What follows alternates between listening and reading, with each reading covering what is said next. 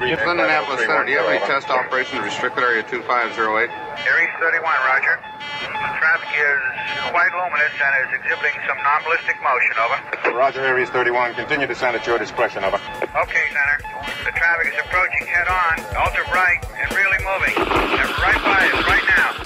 There are 1,000 UFO sightings reported around the world every month. 90% of these sightings can be explained, but 10% cannot.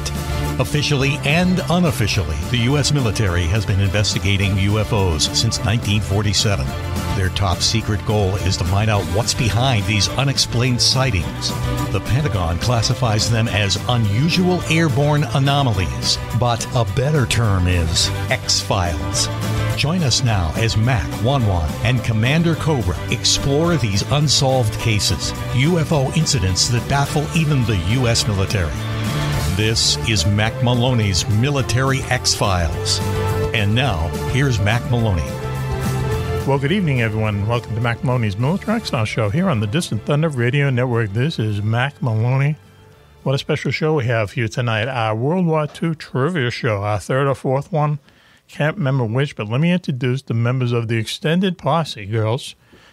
Get ready, get your mister, get your fan, get your big box of Kleenex, a big box of wipes, and a squeegee and some lube, because he's here for the first time in 2 weeks, the very famous Juan. Yeah, I got to have that lube. Hello, Mac. Glad to be here as always. I live for this, and it's going to be an exciting show tonight. It's going to be really fantastic. You have the Rolling Stones blanket in your background. Rolling Stones blanket. It's been laundered. Unwashed blanket. It's washed or not washed? It's unwashed. Unbelievable. Okay. No Coco tonight. Speak about the unwashed. No Coco tonight. He's out on a secret mission saving the world. No Switchy tonight. He's moving his headquarters. No Club tonight. He's down the casino, as it turns out. But who's with us is our favorite good witch. They're in Sideways, New York. Raven is with us. Raven, how are you? Hi, my friends. I'm doing good. Thanks for having me. Well, it's always a pleasure. Now, week 2 of the new hairdo, right? The new hairdo. And I'm also drinking expired beer that my dad gave me. I just want to point that out. Not surprised he gave it to you, but yeah, expired beer, like expired date-wise? Yeah. That's my favorite brand. Well, he must have got expired beer. Yeah, it's real good. He must have got it cheaply. Expired by like a year. But I mean, I don't want it to go to waste, so I'm just going to drink it. Wow, man, oh man, only Larry. Only him. Anyway, well, thanks for joining us tonight. We appreciate it, and we're all going to get that hairdo, I think. I think that you've started a trend, okay? I think you guys should. I think you'd all look wonderful with it. Really? We could all match. Okay, all right. Club have to send his system back to get dyed. No, listen. He's not here to defend. He's not here to defend himself. It's a hair. Send that to me. It's a hair system. Okay. That voice you hear is Southern correspondent out there, down there below the Mason-Dixon line, Jocko Johnson, JoJo. You all right? Yeah, peachy keen. Yeah. Is that a New York Rangers hat on your head? If it is, take it off. It's an NYPD hat. Oh, okay. All right, Mac, you knew that. No, wait a minute. New York Rangers. Get your eyes checked. That voice that you just heard is Jim Frenkel, a very famous delivery agent. Jim, how are you doing? It's a Rangers hat. There's a Rangers Get that thing off. Bunch of pussies. Killing everybody. You're just jealous. Jim Frenkel, how you doing? You're down there. You're not. You're just as bad. You're down in somewhere. Not quite as far south as JoJo, but we're here in Chapel Hill, North Carolina. Okay. Enjoying life. Okay. And, nice. Being very busy. How far are you away from? You got to have some stadium down there. There's so much sports, so much college, everything going on down there. What's the closest sporting arena to you? Well, Duke is in Durham, and University of North Carolina is in Chapel Hill, and NC State is somewhere around here. I'd go nuts down there. And then there's Wake Forest. I mean, there's a bunch of colleges around. Yeah, that's the whole thing. That's the center of the universe for college basketball, anyway. So Jim is with us. Okay, so now we're going to let's go to Phil Orbanes, a good friend down there in Manchester, Mass, where the rich people live. Phil, how you doing, Phil? Well, I'm not quite in Manchester. I'm in Magnolia. Magnolias. Oh, that's Magnolia. even I more. love that That's name. even more expensive than It's so Manchester. pretty. Come on. Wow. Okay. Magnolia sounds like the southern part of Massachusetts. Well, listen. Yes, it does. It's the southern part of Gloucester, actually. Yes. So going towards Cape Ann, Yeah. and every time I see the exit sign off 128, I go, oh, Magnolia. Hey, by Yeah. the way, I have a trivia question Okay. not that I'm going to give you the answer to. There is one great historical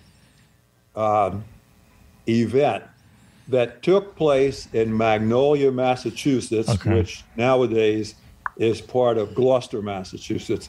And the event this is where the draft for the League of Nations was composed by Woodrow Wilson Really? and his top assistant, Edward House. And Magnolia? Really? Yeah. Who would have thought? What, they got No. lost? They must have got lost. Not me. Some research Magnolia I of was all doing, places. and there's a whole story about how Wilson was on an estate at Oceanside, protected by the U.S. Navy. Wow. In the event the Germans should send some submarines his way, and it was within 2 miles of where I'm sitting right now.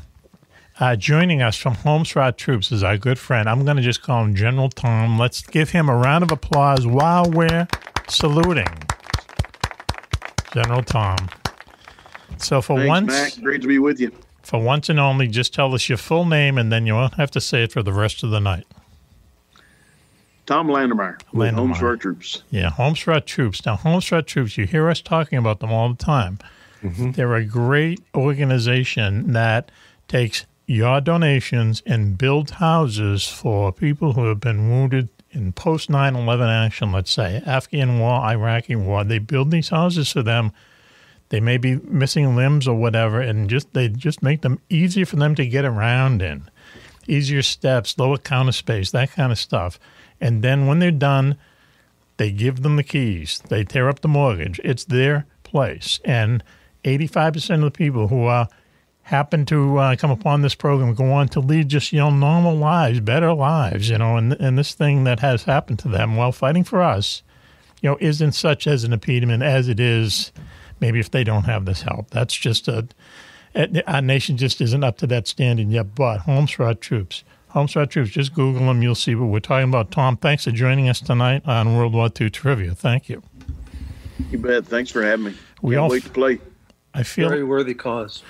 I feel that I should be on my best behavior because the general is here. At one point, now you ran South Korea, right? Is that what your bio said? You actually ran the country? No.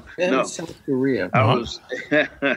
My boss did. Oh, really? Oh, okay. Yes. Yeah. No, Okay. I was in charge of the Army installations on the Korean Peninsula. So, not the forces that are inside them, but the installations themselves, and making sure they were properly prepared to support our forces and all the families and everything that were over there. Mm-hmm. Wow. Okay. How long did you do that for? I did that for 2 years. Mm-hmm. What'd you think of the food over there? Did you ever get into the Korean food? Yeah, loved it. That's been one of the great things about traveling all over the world is get to try all the different kinds of food. And Yum. start again. moving up in the ranks, and you end up representing, your country at different events, and you're always expected to partake, and it's always a good thing. Always a good thing. Always fun. Yeah. Okay. I've heard some people eat some weird exotic stuff. cuisine. Yeah. No. Just give me a hamburger and okay. So listen. So tonight, what we're going to do? Hamburger's German. We're going to play World War II trivia, okay? And what we're playing for is at the end of the show, people have written in their names to us. We're going to pick from the Magic Fishbowl, Raven is, for the people who are going to win tonight. And our contestants, though, are playing for them. So let me just introduce the contestants again. Phil Orbanes, Phil, also General Tom, Jocko, X, and Jim Frenkel. Okay, 5 contestants. We're going to go 20 questions. Whoever has the most, if you get the question right, you get a point. Whoever has the most points at the end of the night is the first place winner. Okay. Phil, now you're the you know how to do these things. How's that sound to you? Sounds good. Okay, why don't we go? All right. Now, so here we go. Question number 1. And I'm looking up my new cell phone. Man, I hate this thing. I hate it. Okay, here we go. World War II trivia questions. Our first question, okay? These days, a B-52 bomber can carry 70,000 pounds of bombs. A B-2 stealth bomber can carry about 60,000 pounds of bombs. How many pounds of bombs could a World War II B-17 carry? So write down your answer.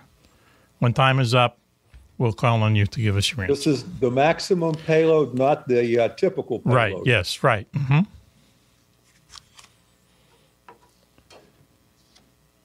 Okay, while they're writing down their answers, I think we have some music. Mac and I will sing. Okay, here you go. Ready? Hope not. Hope not. Need the Jeopardy music. Right, Raven? Who was saying, we're waiting for the timer. Okay, is everyone ready? Has everyone stopped writing? And once again, Mac, this is the maximum payload of a B-17. Right. This is the, I think you would call it the maximum typical payload because they are always on long-range flights. Yep. Okay. Are we ready, gang? Jocko. Got it. Jocko's writing, Yes, I'm ready. writing the book. Okay. I was writing a question. Why don't we go right to X? X, how many pounds of bombs did the B-17 carry? Why does that not surprise me? I know it wasn't a lot. Go ahead. I would assume it's less than 10,000. I'd say 3 tons, 6,000 pounds. Okay, go ahead. All right. Now Jocko? everybody's changing their answer. No. It's the way it works. Jocko. I'm going to say 2,000. Okay, 2,000 pounds. General. 10,000. Okay, Jim. 7,000. Okay, Phil. Well, I think on a typical mission over Germany, it would carry 4,000, but I think the maximum payload was 6,000. Okay. All right, the answer is 4,500 pounds, or just 2.5 tons. They didn't really carry a lot of bombs for all the action, for all the things that they did. Like there were British bombers that were carrying like 10,000 pounds a night and stuff like that. But for all the work, for all the sacrifices they did, just to drop, I mean, it sounds crazy, just to drop that small amount of bombs was kind of odd. Okay, so all right, number one. So let's see, who got that right? Can anyone raise? So I think Phil, you were the closest one. I got 2. No, 2 of us were at 6,000. Okay. I think JoJo was the closest. JoJo and Phil get a and point. Then some players said 3,000. So if the difference is 1,500, right, then there's 3 of us who were 1,500 pounds off. Okay, so do we have the score there, Raven? So are we doing within a range then? Yes, So it would be yes. Jim, Phil, and JoJo each get a point? 3 people got points, yep, for that. Okay. Okay. All right. Get a point. I was 7,000. All right, here we go. Didn't X say 4,000? 4,500. Here we go. Question 2. On D-Day, 73,000 Americans, 61,000 British, and 21,000 Canadian troops stormed the beaches of Normandy. How many German defenders were waiting for them? Oh, good question. Ooh. What were those numbers again? There was 73,000 Americans, 61,000 British, and 21,000 Canadians.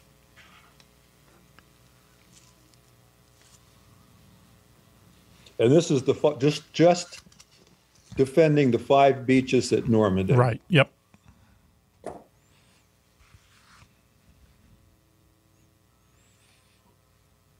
Yeah, we should do a song. We should have music in here. We should have, rehearsed a dance, a song and a dance that Juan Raven and I could do. We can fix it in post. We'll go in the studio. And Really? Yeah. There's something with green screening. Okay. Yeah, some beds. We'll record some beds. We'll wear the Raven wigs. Now the whole wig discussion is full circle. Okay. I whip my hair back and forth. I whip my hair back and forth. Yes. Let's have an hour of that. Okay. Does everyone have an answer? Yes. Here we go. Okay. I'm going to go to Phil first. The question was, on D-Day, 73,000 Americans, 61,000 British, 21,000 Canadian troops stormed the beaches of Normandy. How many German defenders were waiting for them? Well, that's really an excellent question, Mac. I'm going to say 32,000. Okay. Let's go to the general. General, what do you say? 72,000. Okay. X, what do you say? 23,000. Okay. Jocko, what do you say? 95,000. Wow. Jim, what do you say? I'm probably way off, but I'm saying 20,000. Okay. The answer is, and this is going to be interesting, the answer is 50,000. 50,000. They were basically 1 to 3, 1 to 3. You know, they always say it takes 3 guys, to 1 to take over a defensive position. All right, so I'm thinking Fortress Europa, but we were talking about just the beaches. So right? who came the closest on that? I don't know. Who came the closest? What were the answers? Looks like Phil did. Yeah, 50,000. 32. 50,000 was the answer. I Okay. said 95. 95. General, you said 70. I think it is. I think it's Phil. It's Yeah, Phil. it's Phil. Okay. Yeah, it is too. Okay, I'm off by 18. Okay, Phil, you got a point. And this was divisions, German divisions, Number of people, right? Yeah, 50,000 people. German combat divisions. Yes. Right? Yep. A lot of them were in Germany. 3 to 1. 3 to 1. All right, here we go. Defending the beaches. Defending the that's beaches. what I Yeah. said, yeah. All right, here we go. The Atlantic Wall was the name given to Nazi defenses along the coast of Europe to guard against an Allied invasion. It took more than 2 years to build, stretched 80 miles along the French coast, had a total of 12,000 gun emplacements, and was built by 1.4 million forced laborers. Wow. Once called the greatest feat of military engineering history, how long did it take for the Atlantic Wall to fall? What's your answer, Jocko? 2 days. Go ahead. Phil, what's your answer? 15 days. General, what's your answer? I didn't have one. Okay. I didn't X, have what's one. your answer? X, what's your answer? I said it, 3 days. Jim, what's your answer? 7 hours. It's Jim wins 1 day.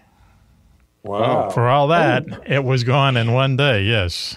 Ooh. I had 2 because I think they had to get behind the wall. Jim and Jocko get points. To the hedgerows, at least. Okay, here we go. Yeah, but just to get through the Atlantic Wall, which, as Phil was saying, they breached it like on the afternoon. Well, a lot of places they just walked over it, as it turns That's what I out. was saying. They blew one wall right up and passed Some of the right through. stuff, I'm telling you, some of the stuff you learn about D-Day, just researching this, unbelievable. Some of the stuff that... Which beach was that? Was it... I think it was probably Omaha Beach. Yeah, it had it well. But other places, the Canadians took the most land. The British took the most prisoners. It's crazy. All right, here we go. Name at least 6 of the 8 main Axis powers. Name at least 6 of the 8 main Axis powers. Yeah.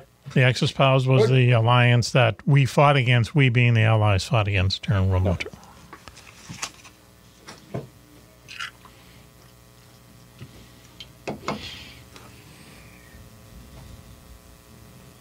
All right, we ready? I'm going to start with X just to piss them off. X.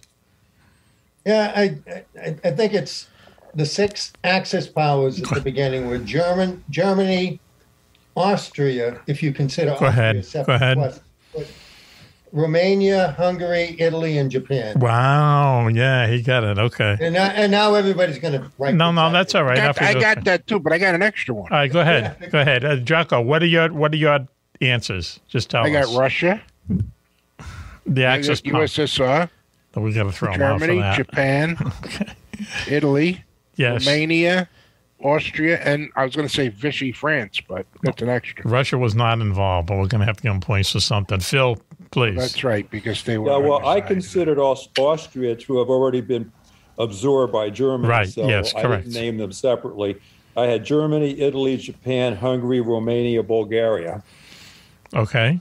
Yep. Bulgaria. Okay. Good, Yep. good job. General, you want to give it a shot, General?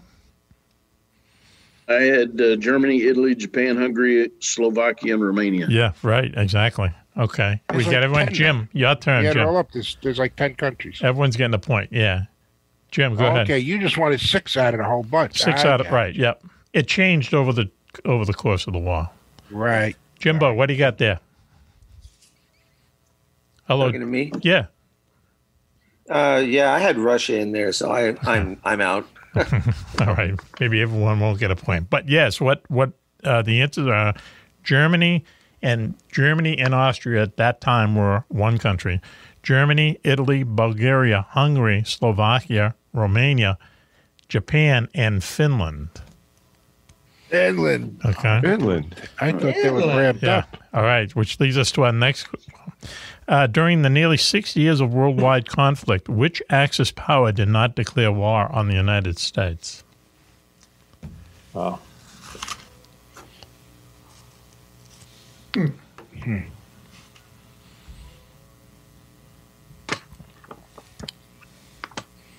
So, did I make the questions too hard? Are they too hard, Raven? What do you think, Raven?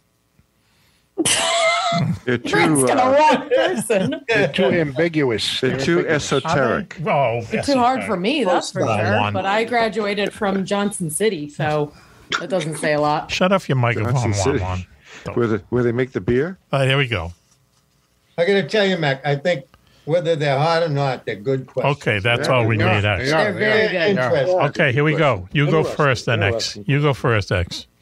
During the nearly 6 years of worldwide conflict, which Axis power did not declare war on the United States? I'm going to say Finland. Okay. Jimbo, what do you say? Jim. I was going to say Finland also. Jojo, what do you say? I'll agree with Finland. Okay. General is nodding. General, what do you say? Well, I'm sorry if it's right, and I Yes. think it. I got to tell you. And Phil, what do you say? I say Finland. Yeah, I gave it away. I mean, Finland was in a very strange position in World War II because the Russians were their enemy. The Russians invaded them, and they Right. fought them back for a long time, and they had to be Germany's ally just by happenstance. My enemy's enemy is my friend. Very interesting story what they did in Finland during World War II. Anyway, all right, here we go. Now, this one, I know about this one, man. This is a super question. The Allied nations, or simply the Allies, were comprised of nearly 24 countries, but the principal players were known as the Big Four. Name the Big Four countries.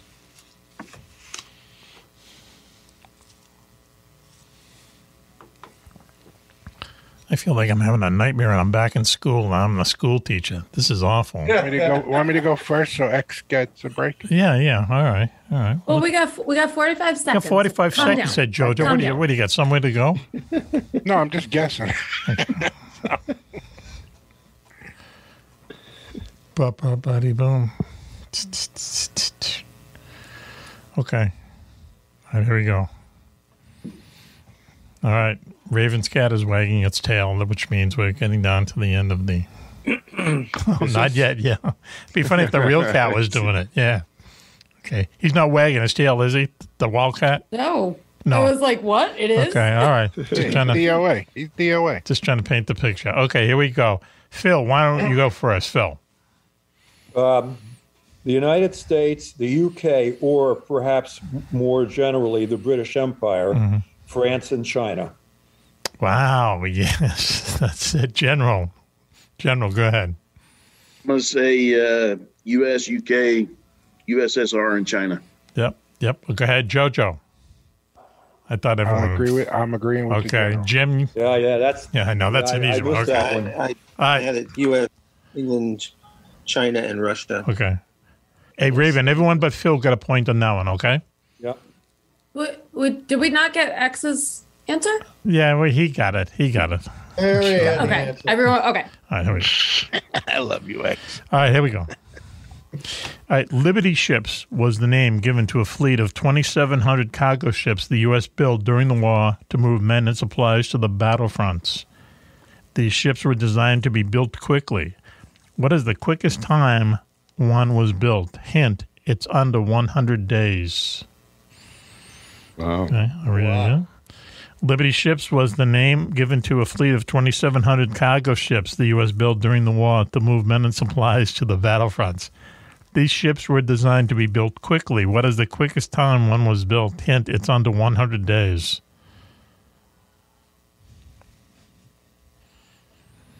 All right. X, you ready? We're going to you. I'm going to, this is it's called a WAG. Go It's ahead. a wild ass guess. Yep. I'm going to say it's 63 days. Oh, wow. No, not even close. Go ahead, Jim. I'm going to say 98 days. Go ahead, Jojo. 1 day. Phil. Well, I used to know the answer to this, and I'm not sure if I got it right, but I put down 3 days. Okay, General, go ahead. There was a contest. That's what it was. Right, that's what it was. There A was a race to see how contest. fast they could do it. General. Yeah, I thought I remember reading something about that. I thought it was like 5 days. Or something, yes. Okay. All right. Well, as it turns out, it was 4 days. Wow. 4 days they built this ship in. Yeah. 3, 1. We had it all over. Yeah, I know yes. it's quick because they had That's he was amazing. right. They had a contest. And Is that they what had it to was? prove Yeah. how fast they could build them. They didn't do it all the time, but Right. But I want to You know. can imagine how many volunteers wanted to go on Well, that work ship. quickly. Yeah. Where was the winning shipyard? It was the name of the ship was the SS Robert E. Perry. It was launched in November 1942, and workers have built it in 4 days, 15 hours, and 29 minutes. The fastest ship record ever on record as being built. Wow. What shipyard, Mac? Louisiana. Do we know? No, it was out in Seattle. Pascagoula? Seattle. Oh, Seattle. Okay, here we go. Wow, Raven, we got the score right. Or the 3 people got that right. Phil got it, the General got it, and I think Jocko got it.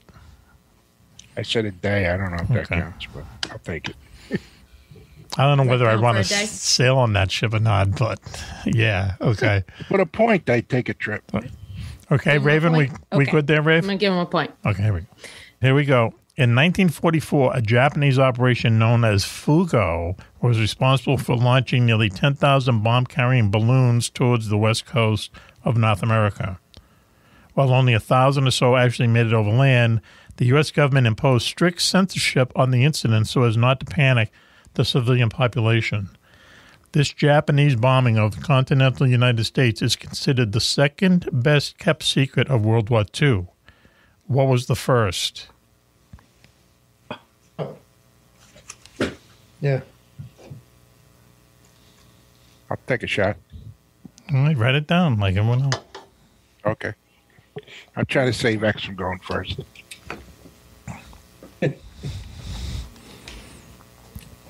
That ship sailed a long time ago, Jocko. Don't worry. Sorry, man. They won't blame you. Boom. So how's the dog, Raven? Raven, how's Jack and Coke? What's his name? He was actually just sitting next to me, and he Scotch just and water. apparently doesn't care for my company anymore, and he left the room. Scotch and water. Okay. Go maybe figure. Yeah. he knew we were going to be talking about him. You never know. Yeah. He's good. He's he's a dork. He's a dog. Yeah, he's a good dog, though. Are we ready? We're ready. All right, here we go. X, sorry, go.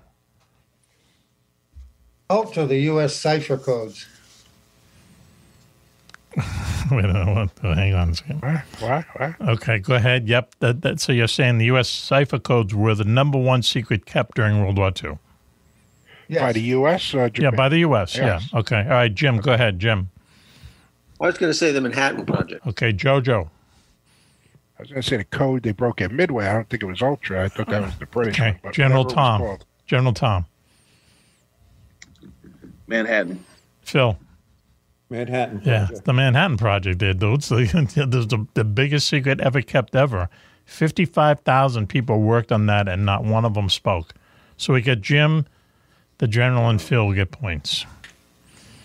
X, I would have figured, the water Yeah, plant. X, is yeah, out. come I on. was the Both one of to you give it up. guys should be embarrassed. Okay, here we go. The term GI was used throughout the war for nearly everything related to the U.S. Army, but where did GI come from?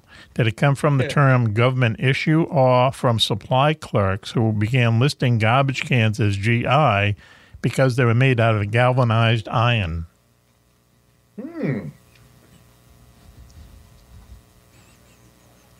Didn't learn this on Mrs. Maisel, so I don't know. No, okay.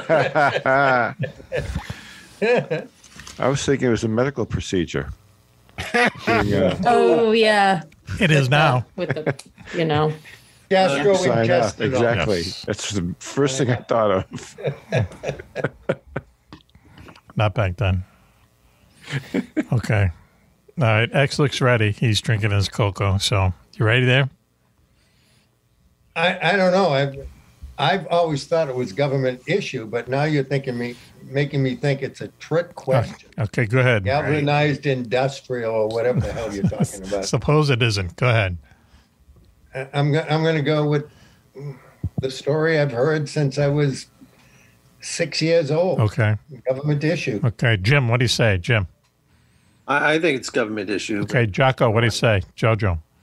I agree. It's probably a trick question, but I'm going to go with that. General, what do you say? Government issue. Government issue. General. Originally, I'm going to say galvanized iron. Okay, Phil. Well, like everybody else, up until recently, I always thought it was government issue, but I seem to remember running across it as originating as galvanized iron. Right, yes. Okay, the General and Phil get points. Yeah. Galvanized iron. So that's how it started. crazy. Yeah. Isn't that crazy? Yeah. It's like it's almost so like they were saying all our troops were garbage cans. No, it's almost like saying that the reason that tanks are called tanks. The reason tanks are called tanks is when they were moving them through England in the First World War, and they wanted them to be secret. They just wrote on the sides of the railroad cars tanks, as if they were water tanks or something, and the name stuck. Anyway, wow, fun fact. All right, here we go. Yeah, they put them on the crates. That is a Like fun fact. they're like solid, like iron. Yes. Right? That's a solid thing. Okay, here we go. So we're going to have this question, then we'll take a little bit of a break. Okay, so within 5 pounds, how many pounds of gear did the average American infantryman carry during World War II? Okay, within 5 pounds. You mean on the march?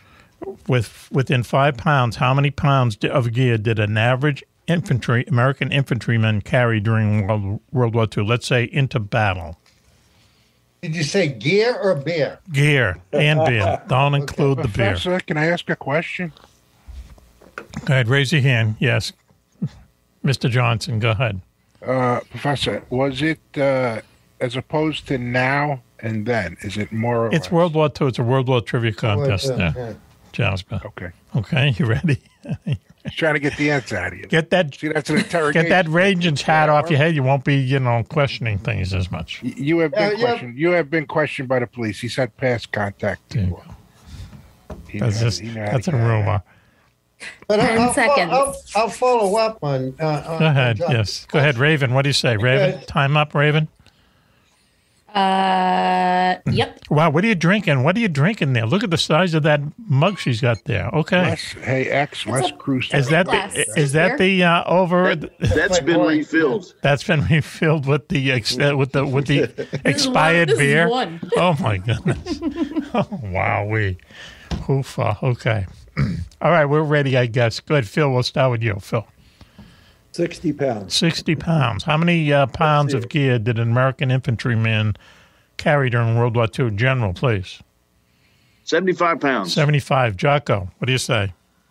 I want to say 50. 50. Okay, Jim, what do you say? 42. Okay. X, what do you say? I'm going to agree with Phil and say 60, but this is on the march, not into battle. Well, we said into battle. We said into battle. Is it going to change your answer? Paratroopers carried over 100 pounds. Okay, here we go. Ready? Point. Yeah. Are we ready? The answer is 85 pounds, the heaviest of any foot soldier in the history of warfare. 85 pounds. So who came close? General Tom would have been the closest. Okay. All right. He gets a point. Wow. He gets a point. Okay. All right, listen. They're while well over that now. Yeah. See, I always used to think, too, and this is probably a discussion from the show, but when they were, landing on Normandy, why didn't they just give the first wave gun and ammunition? What are they carrying their tent for when... They weren't. They were carrying other weapons, dynamite, C4. Yeah, but they were carrying their own personal stuff, too. Torpedoes, ammunition, grenades. But you could have waited. You would hope. You could reduce it. They had to have known they weren't going to make it far. Some of them were. Radios, medical equipment. The other guys brought the other stuff up. Okay, here we go. So why don't we do this while we're totaling up the scores? We'll take a commercial break now. You're listening to Mack Maloney's Military Exile Show here on the Distant Thunder Radio Network. The whole gang is here. We're playing World War II trivia tonight. General Tom from Homes for Our Troops is joining us. Also, Phil Orbanes from Winning Moves, the company that makes different kinds of Monopoly, Risk, the Rubik's Cube. How's that going, Phil? What's the big? So far, game sales have been very strong in the COVID era. Oh, good. Okay. All right. Yeah. All right. One's favorite is Chutes and Ladders. Is that still a big seller? Exactly. It's pretty, Chutes and that's Ladders. pretty demanding. Okay. Candyland. Candyland is another one of my favorites. Yeah. Gets into that. That's okay. what I thought. Got to know your colors for that one. I know. Love Candyland. Wow. Bill, you were a TV star, man. I swear, you did great. All right, so on that note, why don't we take a commercial break now, and we'll be right back after this. You're listening to Mack Maloney's Mill Track Show here on the Distant Thunder Radio Network. There's a monster in Tokyo Bay, hundreds of feet tall and breathing fire. It's able to destroy whole cities, sink entire battle fleets, and knock swarms of jet fighters from the sky. But there's another even more dangerous resident of the bay. A secretive psychopath intent on covering the planet with nuclear-armed booby traps unless the world's population bends to their demands. Meanwhile, a mysterious group of reborn medieval warriors has taken to the air. Strange signals are being picked up from outer space, and witnesses report seeing hundreds of ghost planes flying in the night skies over Tokyo. Sailing off the coast of Japan aboard the United American Navy's mega aircraft carrier, the USS USA, it's Hawk Hunter, the Wingman. He must investigate these unusual occurrences while trying to thwart the criminal's apoplectic plan. But will his actions save the planet or lead to World War IV?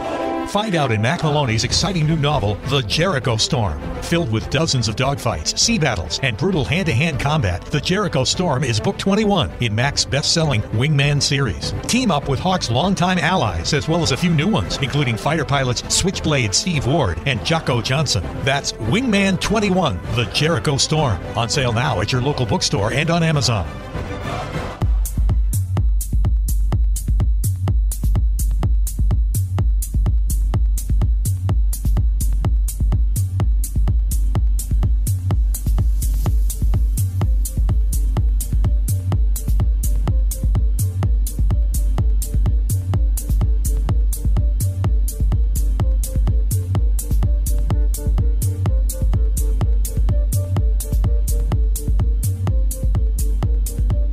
Welcome back, everyone, to Mack Maloney's Mill Track Show here on the Distant Thunder Radio Network.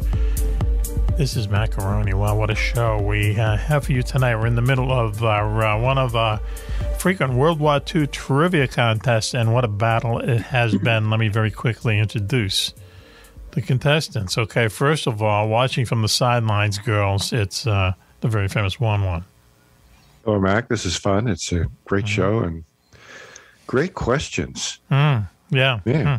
Yeah.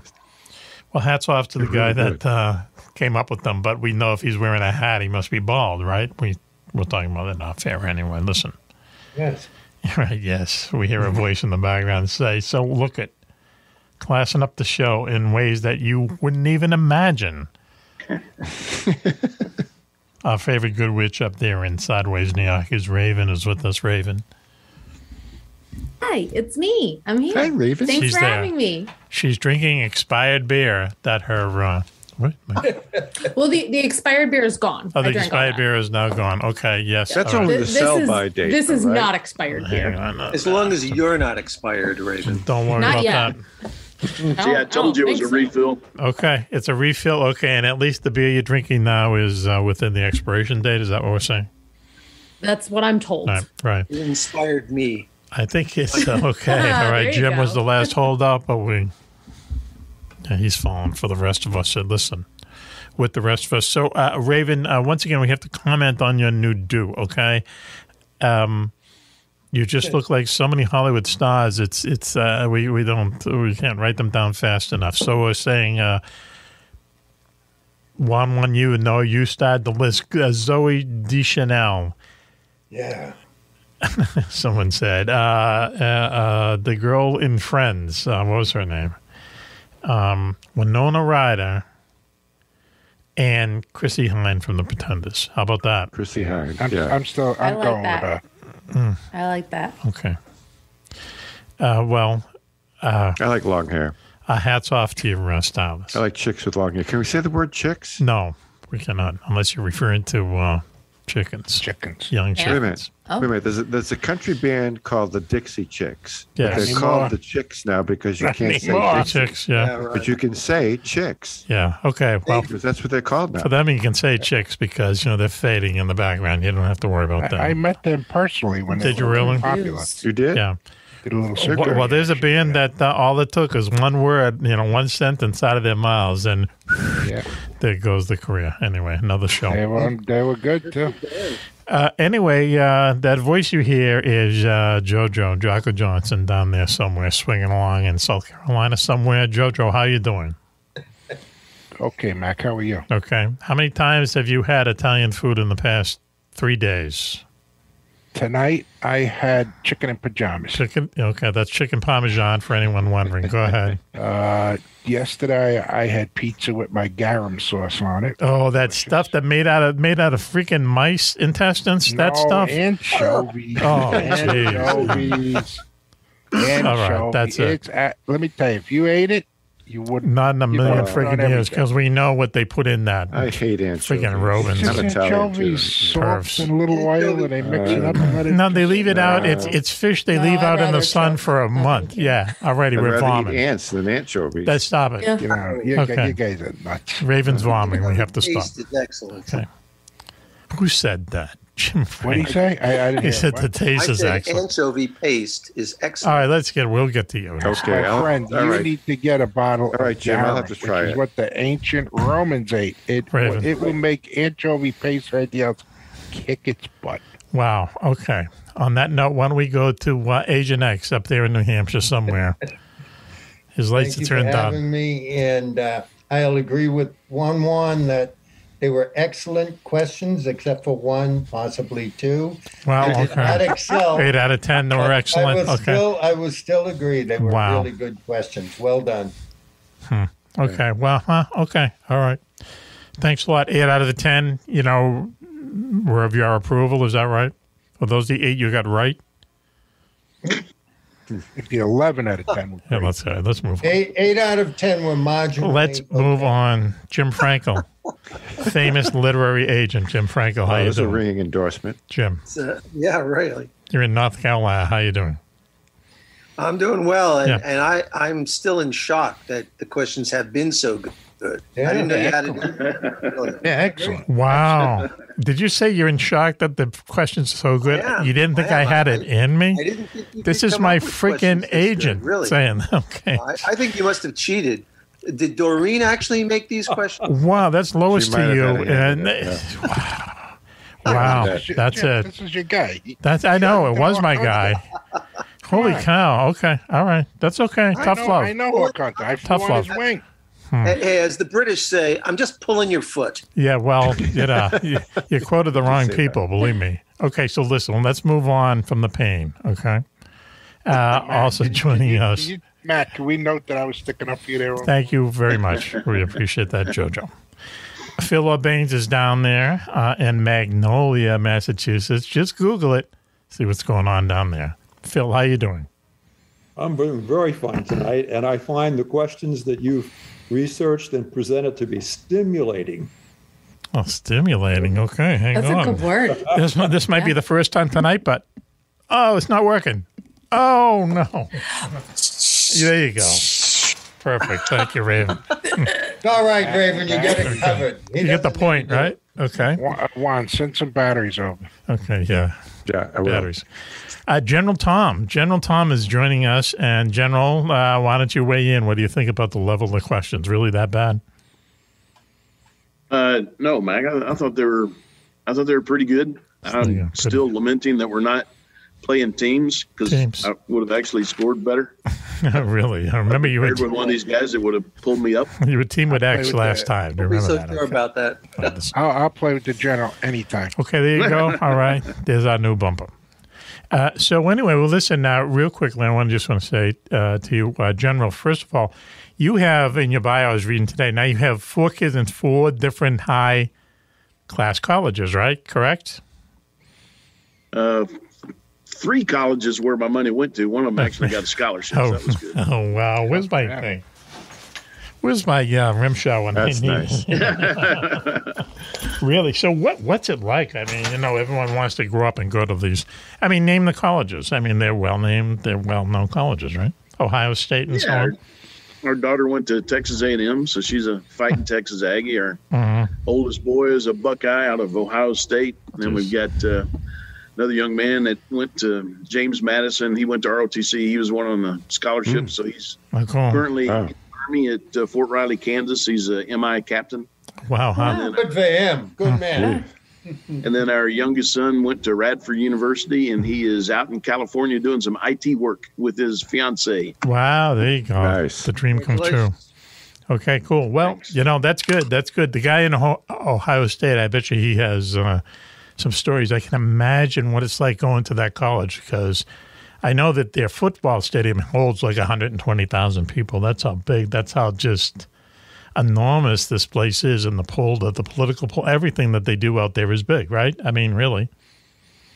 It is. His first 2 years, he was in the dorm right next to the Horseshoe, their stadium. And I went to one of the games with him. The other one's a pretty good-sized stadium now, over 100,000 too, is down at Texas A&M. Is that right? Yeah. And that's an unbelievable stadium to attend the game in as well. Yeah, just to give you a comparison, Patriot Stadium, Gillette Place, which is a pretty modern stadium for the New England Patriots. I think it sits 65,000 people. So the Ohio Stadium fits almost twice as many as that. Okay. Football. Okay. I got to stick my nose in here. Guys, you're all mispronouncing this. It's the Ohio State University. Wow. Oh, wow. What the Okay. Just to be clear. There's one in Miami, right? Well, listen. Well, that's that one. No one counts. Yeah, that does not count. So, General, isn't that why they say it that way, though? Yeah, they do say it that way too. I look at General. Yeah, my son would definitely be correcting me on that. Okay, I'm sure you're right. The Ohio State. Okay, so General, tell us a little bit, about your association with Homes for Our Troops, please. So I've been with Homes for Our Troops now for about 5 years. It's a national nonprofit. I'm actually sitting in our headquarters. It's located just outside of Boston in Taunton, Massachusetts, so not too far from Phil. We've been around since 2004, and our mission is to build specially adapted custom homes across the country, and then we donate them to the most severely injured post 9/11 veterans to enable them to rebuild their lives. Even though we're a national charity, we don't see what we do as charity. We really see it as a moral obligation of the citizens of our country to repay a very small portion of a debt that can never be repaid. Right. These troops and their families that voluntarily served and then greatly sacrificed, so the rest of us could continue to enjoy our freedoms every single day. Yep. Right. Yep. You're absolutely right. Well said. Yep. Good job, 2004, we've built and donated 328 homes. The last one we did was just a couple days ago out in Sacramento, California. We'll be giving away number 329 this Saturday just outside of Las Vegas, Nevada. Wow, huh? That's awesome. All right, we have to clap. Please, everyone, let's go. Wow. Yeah, if I don't clap, I'm going to cry. All right. So, and didn't you tell me what's the medium? I mean, these are homes. These are like well-built and, fairly expensive homes, right? They're custom homes. We one of the unique things about us, Mac, is the veterans tell us where they want to live. We go out, find the land, bounce it off the veteran, the family, make sure that is where they want to put their forever home. And then we get in negotiations, buy the land. We need about an acre to properly site the home. Okay. We'll buy it, find a custom home builder in the area, hire them, and build them a home from the ground up. Damn. The home is it's a single story, 2,800 square foot, 4-bedroom, 2-bath. And it's got more than 40 special adaptations inside of it to try and restore some of that freedom and independence that they sacrificed for us. Wow, that's a big house. That's a big one-story house. That's cool. And so then you told us once too that there's a percentage that people who get into this program, people in this situation who actually get in this program, like 85% of them just go out and they just become one with the world, right? Well, we got several things. First, before they move into these homes, there's a lot of additional stress that you can imagine in the family because of family members, spouse, caregiver, friends, trying to help these veterans do some of the daily tasks that we all take for granted. Mm-hmm. Once they've moved into our homes, our veterans, more than 95% of our veterans tell us that the overall stress across the entire family has gone down. Yeah. And that enables a lot of things. You know, on the employment side, after moving into our homes, the employment rate of our veterans doubles.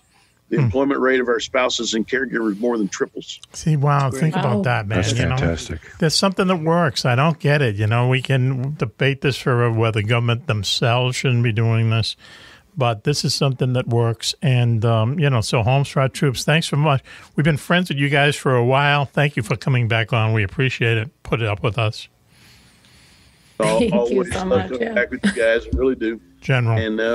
And thanks so much for your support. Okay, so here we go. It's an amazing service, and we always ask ourselves, why can't this be done in the private sector? But we know why. We know the answer. On a huge scale, or do it in the public sector. You know how much money we're going to start again. You know how much money the friggin' Veterans Administration gets? It's like the third one at the teat. Okay, it has like billions and billions of dollars, almost like the Defense Department. Not good. Anyway, okay, so good thing there's something, Homes for Our Troops, helping a small part of a big problem. What's the website, Tom? hfotusa.org. Okay, hfotusa.org. Yep. Got it. Here we go. So should we continue with the World War II trivia contest? You ready? Yep. Is everyone ready? Let's go. Okay, I see Jocko doing... Let's roll, men and ladies. Raven, do we have a score? Raven, you look like Cher for a minute. You had a look. Oh, don't say that. Oh, come on. Don't flatter me that much. Before the night's over, she's going to look like everybody in If I look like Cher, I'm quitting. I'm going to Vegas. No, you had a Cher look. I don't know. The job is an Take it impersonator. easy, Wani. Take it easy. Just popped calm in. Calm down. I just want to know how much is left in her glass. Let's see. Give us an update. Yeah. Okay. All right. I got another one ready. Yes. Keep throwing it up. Okay. Perfect. So why don't we do this? Why don't we start the second round of the trivia contest? Raven, do you have a score?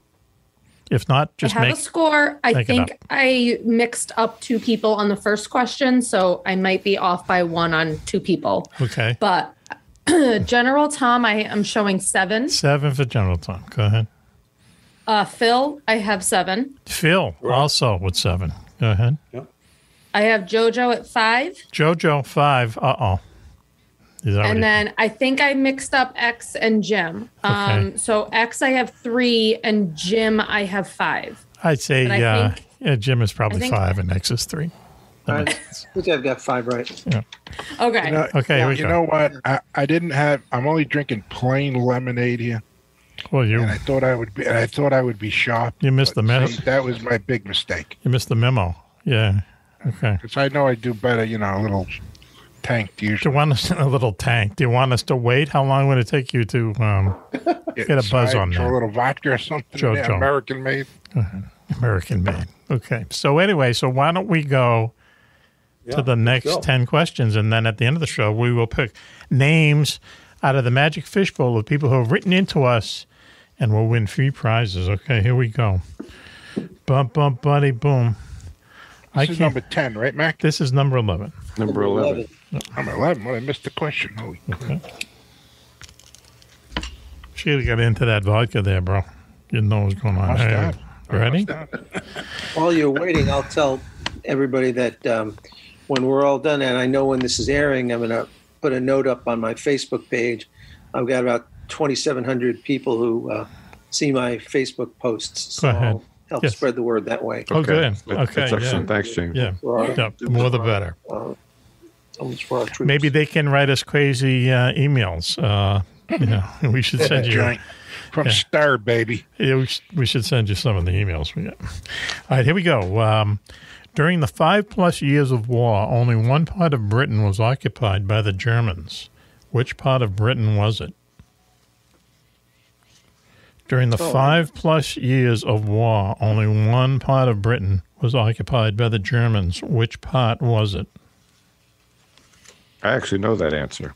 I do. Why? All right, Jason. I saw it on TV. There's a show about it. That's It's right. not Hawaii. If it wasn't on Drunk History or Mrs. Maisel. Oh, that's funny. No, it's not definitely not Hawaii. BBC series about it. Okay, now I remember. Docudrama kind of thing. Yep. Now I remember. Okay. I know because of you, Phil. Good, Jim. Is everyone raising their hand? Seconds. Is everyone good? Here we go. Yes. Okay. Why don't we start with the general, just for the heck of it, general? Oh man, you would have to start with me. I'm sorry. Back to this team thing. So I've only got half the answer. Go ahead. It was some islands, but I can't remember which one. Okay, yes, you get half a point. Yes. Go ahead, Phil, please. I'm hosed up. Yep, right. Phil, go ahead, Phil. It was not the Falklands. It was not the Falklands. Hang on. All right, did you know my name? Yeah, go ahead, Phil. Okay, it was the Channel Islands of Jersey and Guernsey. Okay. All right, Which, by the Jojo. way, are tucked in near the Normandy coast, pretty far from England. Jojo, we're taking your word for it. Go ahead. Phil is absolutely correct. Okay, Jimbo. Jersey and Guernsey Islands. Jim, what do you say? Yeah. Channel Islands. Of course. I knew this because of Phil, because of a book he's written called Spyopoly. It's the Channel Islands, of course. X. Yeah, the Channel Islands. I said the Falkland Islands earlier. Yeah, the Channel Islands. They're these islands that are like right off the coast of France, actually quite a way away from Britain, but they're British occupied, British owned, and there was a British way of life there, the architecture and just the political and stuff. And I think right after the invasion of France is over, all of a sudden Germans, boom, take over. There's 4 of them. I'd love to go out there. I knew someone out there for a while who ran a radio station out there and stuff, and just they seemed to be beautiful from Yes. It was called Pirate Radio. what they talk about. Yeah, they had a pirate radio out there, right? Okay. Yeah. They still have the pillboxes and Yeah, the short stuff, batteries. yeah. Raven, we good score-wise? Good. Okay, here we go. Oh, wow. I really don't Can like I this get one. Juan's extra point since last time Sure. he was like an anchor? Anytime. You bet. It was a good series. Okay, here we go. This is a super question. Ready? Super question, which means nothing. 2 points? What's a super question? Let's say 2 points. 2 points. 2 points. 2 points? Okay. Yep, here we go. What was the aluminum trail? What was the aluminum trail?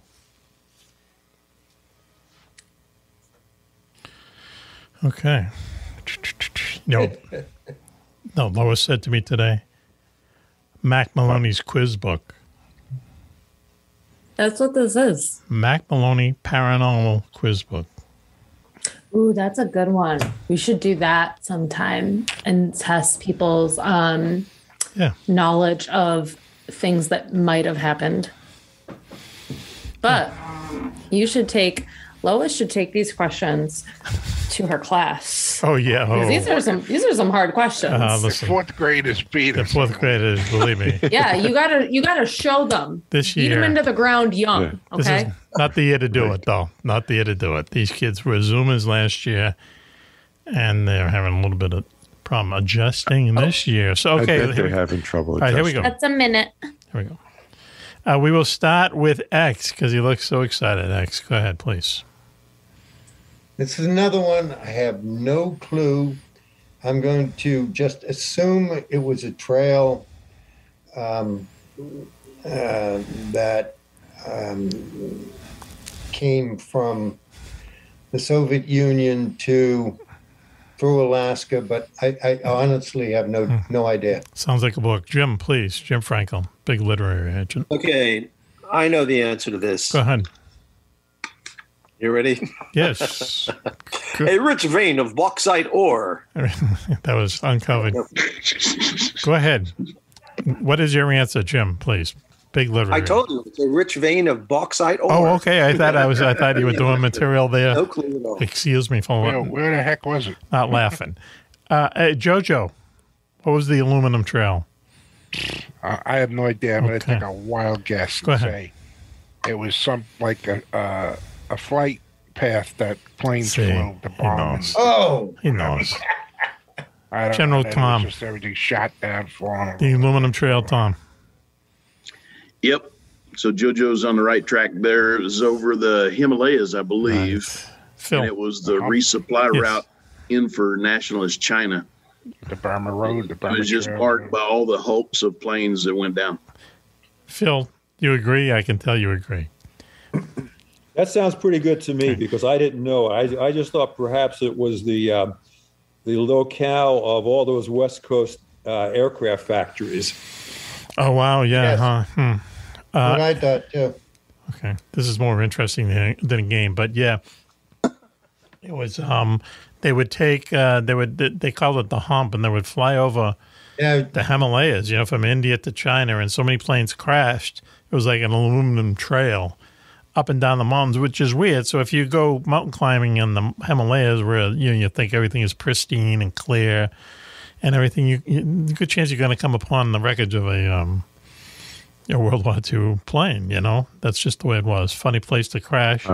Not that there's any really funny place to crash. So, okay, why don't we go? Another good question. I would have guessed the hump, but not the aluminum trail. Because I wasn't sure it was actually called aluminum. Okay, here we go. Aluminium.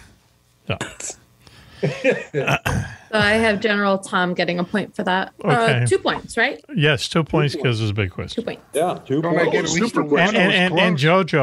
JoJo gets 2 points too. Jojo gets 2 points? Yep. Okay. I'm like a genius, and I don't even know. Well, and Phil does too because Phil I agreed know with it. him. Okay, so here we go. Phil got 2. I'm up there with a general from West Point. Come on. Here we go. You are, Jocko. Are you ready? I'm the We're going to man. you. We're going to you first on this question. Okay, genius. You ready, JoJo? Go ahead. I'm ready. I can bull my way This out. is also a super question. Excuse me. 2 Nazi super weapons, the V-1 and the V-2 rockets, were basically designed as unguided missiles to be shot from afar and into enemy territory. With which European city received the most hits of V-1s and V-2s during the war? I'm going to say London, but it probably wasn't. Let me repeat. 2 Nazi super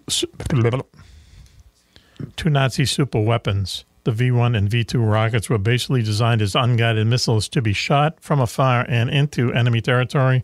Which European city received the most hits from V-1s and V-2s during the war? Me? Jocko? And this is a super question, by the way, Raven. Oh, super question. I like that. I like You super know, question instead of the bonus. the most logical answer would be London, but See, they weren't guided, so who knows who they hit. This is the guy who just got his World War II encyclopedia. Killing No, time, I don't turning have pages. Okay, are we ready? Are we ready? Jocko, you better be ready. Let's go. I'm going to say London. Okay. Go ahead, Phil. Why don't you go next, Phil, please?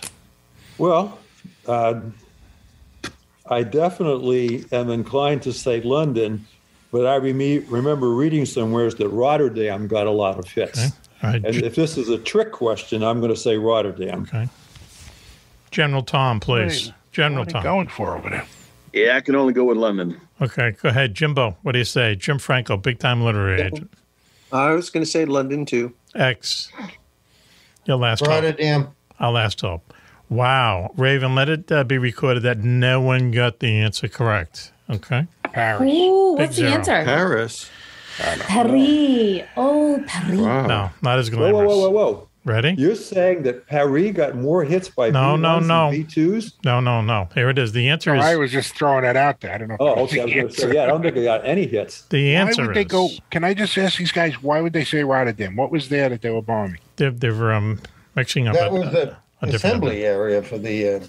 Heavy Oh. water. Yeah, here we this was after the Allies had landed and were, Correct. it was a key port for them. What a Bet tease. you I know the answer. Antwerp. Antwerp is the correct answer. Antwerp, Belgium. Yep. Antwerp is what I meant to say. I should have known. And let me... I'll Hey, I'll we're explain. Americans. Antwerp, Rotterdam, it's all the same. Oh, no, I knew it's there you go. two Why, different it's in the same country? Oh. So is Boston and L.A. Friggin'. All right, listen. So what it was See, I am a genius. the Antwerp was at the time the largest port in Europe. Port. Okay, it's huge. Yeah, but it was yep, down yep, this yep. estuary, right? So the British were in charge of capturing Antwerp, which they did eventually, but they never cleared out this estuary, which controlled the approaches to the port. So it was never used because the Germans were there.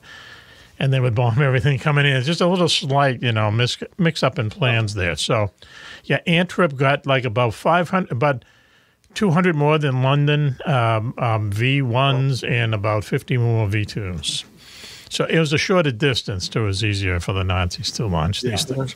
Another good question.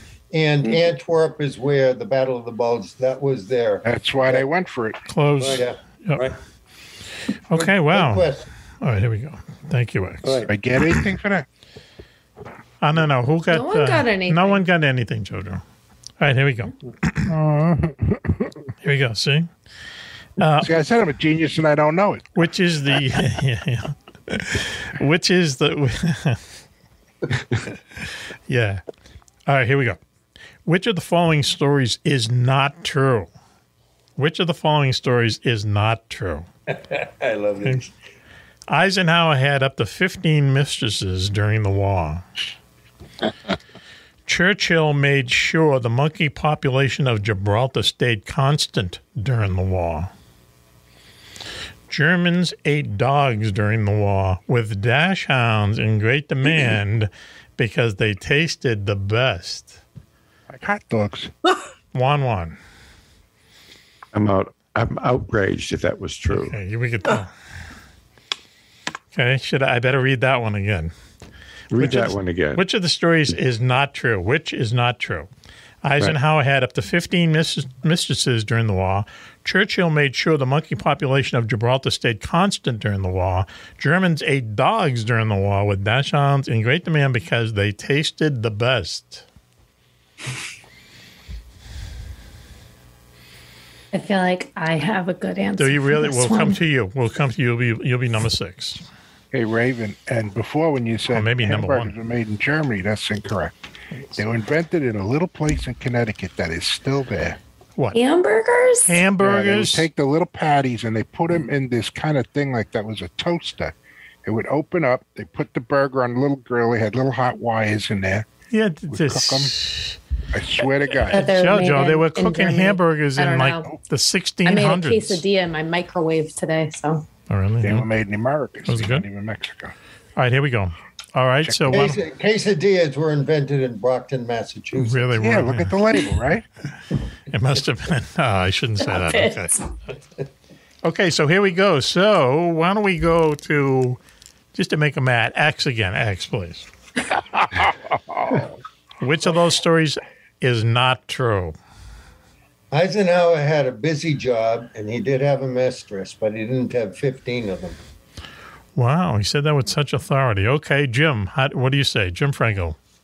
I was thinking the exact same thing about Ike. I don't see how he could have possibly had that many mistresses. Huh. Well, I knew that he had at least one, but 15 just doesn't sound right. He was overachieving, no? Even though you mispronounce it, dachshunds are good tasting. That's an inside. Oh, really? Oh, wow. Okay, that sounds like the voice who knows. Hot dog. Wow, that took an unexpected turn. Yeah. Okay, here we go. Jojo, what do you say, Jojo? Do I get extra credit if I knew who his mistress's name was? Yes. Case Summersby, I believe, was his only right. one and only love. What are the only 14? What are the other 14? I have no idea about them other two. General? What was their job? Don't come on. We're a family show. No, you gotta relax. Unless you. What was her job? If you want, she was a secretary. No, she's his driver, chauffeur. Right, chauffeur. She was driver and secretary. Right. Yeah, huh? Kept him very calm. Both kept them calm. Good. We needed that guy to be calm. So, General, I get a feeling that you are agreeing with the gang, right? Eisenhower. Phil. Yeah, I agree too. He spent so much time with Kay Summersby. I don't think he had time for 14 others. Yep. Wow, I'll tell you. I think you're underestimating Ike. I have not excelled, or I have not distinguished myself. Go ahead. Can I get 2 points if I say what nationality Kate Summersby was? No, that's racist. Irish. Why would we do that? I think we all know that answer. She's Irish, yeah. Forget about the 2 points. Deduct 2 points from him. All right, here we go. Irish. All right, here we go. Because you wouldn't bring it up otherwise. All right, the Gibraltar Best-looking women. The Gibraltar monkey story is true. Churchill had a superstition that if monkeys ever left Gibraltar, it would cease to be a British colony, so he imported monkeys there all during the war. That's a great story. The dog meat story is true. Dog meat was known as blockade mutton in Nazi Germany because the country was seriously blockaded during most of the war. The Nazis raised and slaughtered dogs for their meat, and that dachshunds were the top of the menu. The first story is no not. one needs to hear this. Oh, I'm sorry. After owning 3 dachshunds, I'm shocked. Raven, it's a cruel world out there. Oh, I hate it.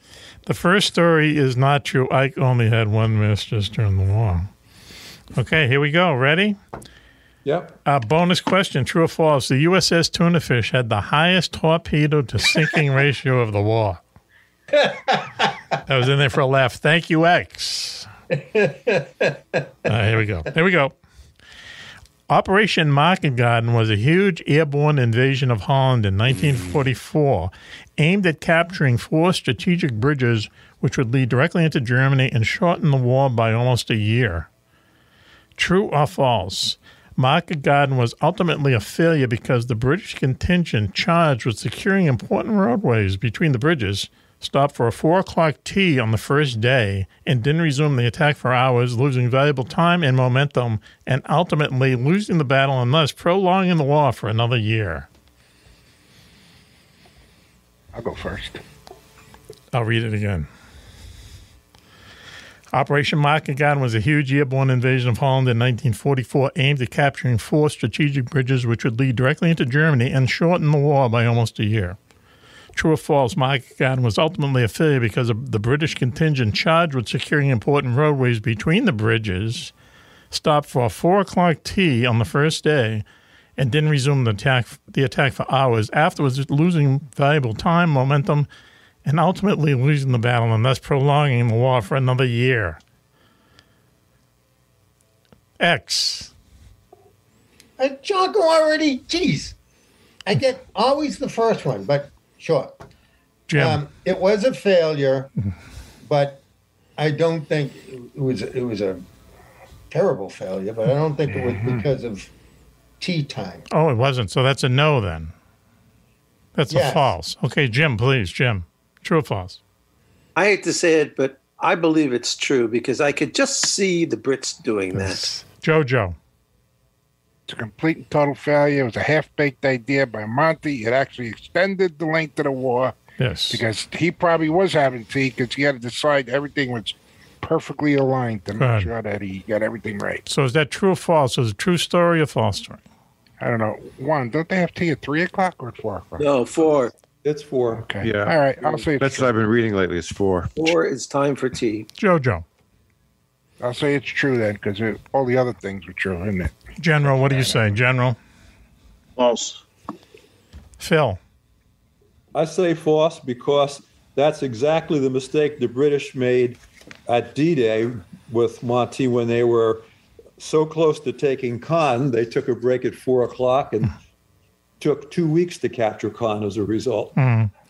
It's a true story. And in between, they took over I believe they took over the first bridge, went over the first bridge and wound up in this like small town.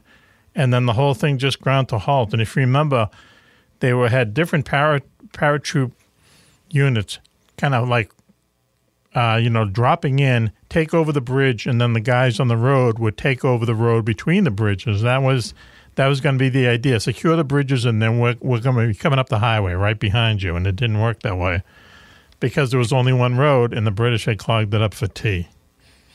And they didn't resupply them with heavy weapons. They were supposed to because they later discovered that there was like a Panzer division sitting there. Yeah, taking hour and nobody knew. They had terrible intelligence. And they had the wrong radios, too. Wrong radios. But cool, the movie Bridge Too Far is okay. It tells the story about the British and Arnhem really well. Everything else leading up to it is like, kind of corny. But, it was kind of weird how they hung out and how they withdrew and stuff. Kind of like a heroic failure. Anyway, Hermann Goering, Hitler's obese and drug-addicted second-in-command, held 15 official titles during the war, including Commander-in-Chief of the Luftwaffe and Reich Marshal of Germany. Of the 3 following titles, which one did Goering not have? Okay, which one didn't he have of the 15? Okay, here we go. Chief. It must be pronounced in German, in correct German. Wow. Otherwise, it's a bogus question. Okay. Yikes. X doing material from the old country. Here we go. Ready? Of the 3 following titles, which one did Goering not have? Chief Liquidator of Sequestered Estates. Hang on. That gets the laugh. Chief War Minister of Prussia and Supreme Head of the National Weather Bureau. Which of those 3 was not a title that Goering had? Chief Liquidator of Sequestered Estates, Chief War Minister of Prussia, Supreme Head of the National Weather Bureau.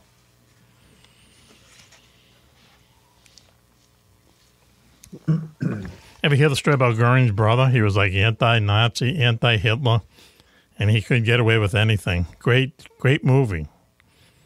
How long did he live? If they made it. No, he made it through the war. It's a very interesting story. Just Google Goering's brother. That's cool. What was the name of the movie? No, we haven't made it yet, Tim. Oh, I see. Okay, here we go. All right, everyone ready? Phil, we're going to throw it to you. Yeah, I think it was the Supreme Head of the National Weather because he accumulated a huge amount of art personally because I think he was the liquidator-in-chief of estates. Mm-hmm. And he was Prussian, and so the second one seems to make sense to me too. So I'm going with weather. General Tom. Weather. Jojo. I'm going to have to agree with the General and Phil. Although you would think if he was in charge of the Luftwaffe, he'd be in charge of the weather reporting. So I don't know if that's a tricky question, but I'm going to go with what they said. Okay. Jim. I don't believe he was the chief liquidator. Okay. And Arnold Schwarzenegger was the chief liquidator. All right. Doing material. X, go ahead. How about your Uncle Goering? Hauptkriegsminister Preußen.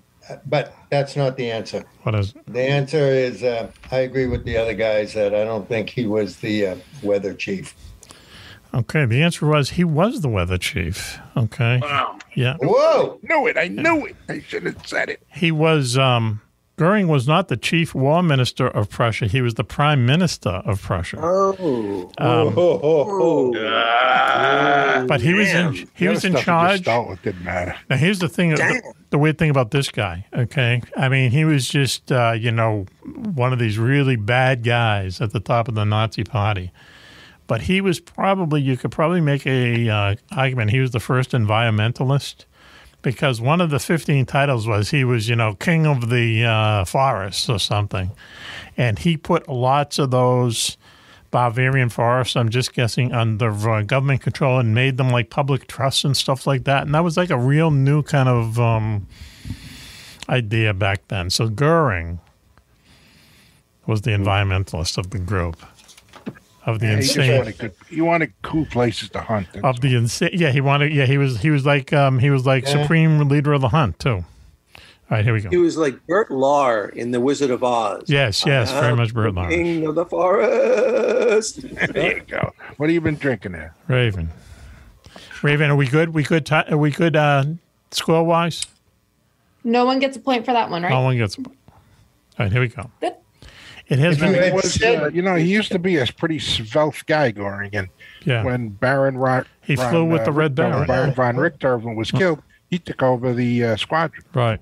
He also had a number of Jewish pilots in his squadron that he was very good friends with in World War I. Yes. Yeah. Things changed. All right. Here we go. Out of fashion. Here we go.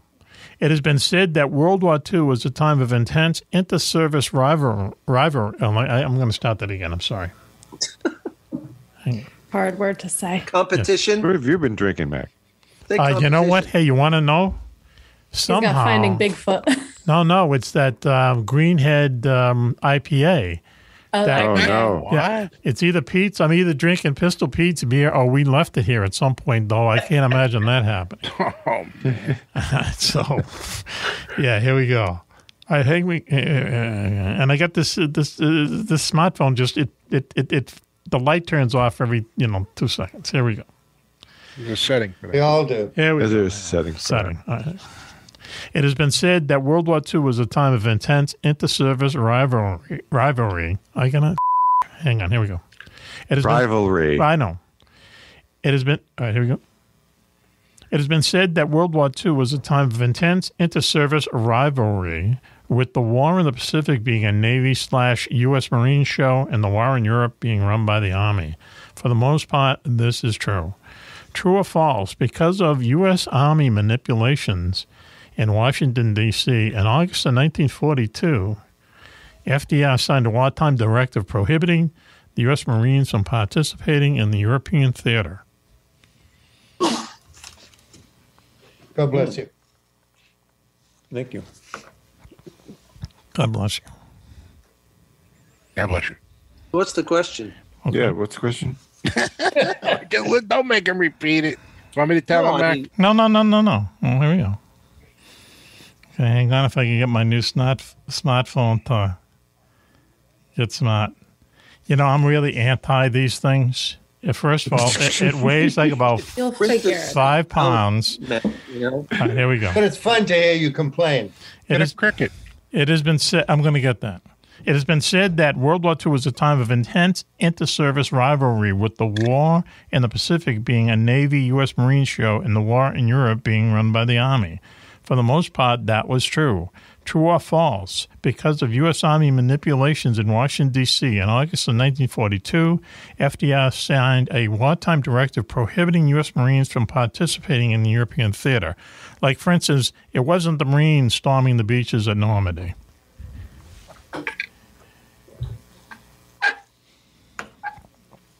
Sounds like Juan spitting his spittoon there. You chewing tobacco again there, Jasper? Not me. No. Oh, it's Raven. Okay. She was refilling her. It's me. I was drinking some water. Water? Why? Yeah. You okay? I'm good. I was going to open this other beer, but it's 6.9%, and I might pass away if I drink that. So that's okay. Just do it on the radio. Pass away or pass out? Pass out. Both. Be great. Only if you're taking pharmaceuticals along with it. Listen. Okay, here we go. We'll go to Jocko. Jocko, yes or no? I'm gonna say negative. The Marines had a smaller force. They concentrated on that, and that's why they weren't sent to them. They didn't have the manpower. Phil. Well, I'm going to say true only because by empirical evidence, the Marines had no role to play in Europe. General. I'm going to say false. They didn't have the role because they just weren't big enough. Mm-hmm. They were just being used in the Pacific Theater. Jim Frenkel, big-time literary agent. Yes, I agree with the general. I think they just didn't have enough people to be in both theaters. Mm-hmm. And it was clearly more important to have Marines in the Pacific because of all those islands. X.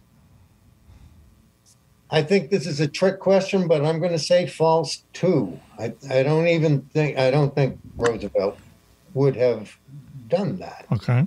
Yeah, I agree. The answer is false. U.S. Marines served on Navy ships in the theater, provided bodyguard services in the UK and at other bases, and worked in special operations with the Royal Marines. They acted as intelligence officers during the invasions of Sicily and Italy. You just don't hear them or see them, It's interesting. Fun fact. The word jarhead in Italian is testa da baratolo. Say it again? Testa means head. Testa that's the new Ferrari that's coming out, isn't it? Yeah, that's it. Testa del Baratolo. I think it sank off of Portugal. Hey, how about that? Talk about a book waiting to be written. Okay. I remember they made that movie Jarhead. Wasn't Jake Gyllenhaal in that? Yes, What? That's what happened to him. Yeah, him. Yeah, Can I tell you something, you're Raven? a movie diva, aren't you? Raven, can I tell you something? Can I tell you something? What question is this, Mac? Now we're up to 8. 8, yeah. Or 18. I just want to add, pursuant to that last question, Go ahead.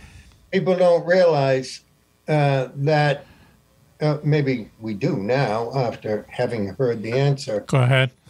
General MacArthur had more Army infantry soldiers in the Pacific. under his command in the Pacific than he ever had Marines. That's true. They had a lot of Army took. Yes. Were fighting in the Pacific as well. All right, here we go. And they don't get a lot of credit. The famous Battle of Britain was fought through the summer and fall of 1940, almost exclusively between Texas bombers.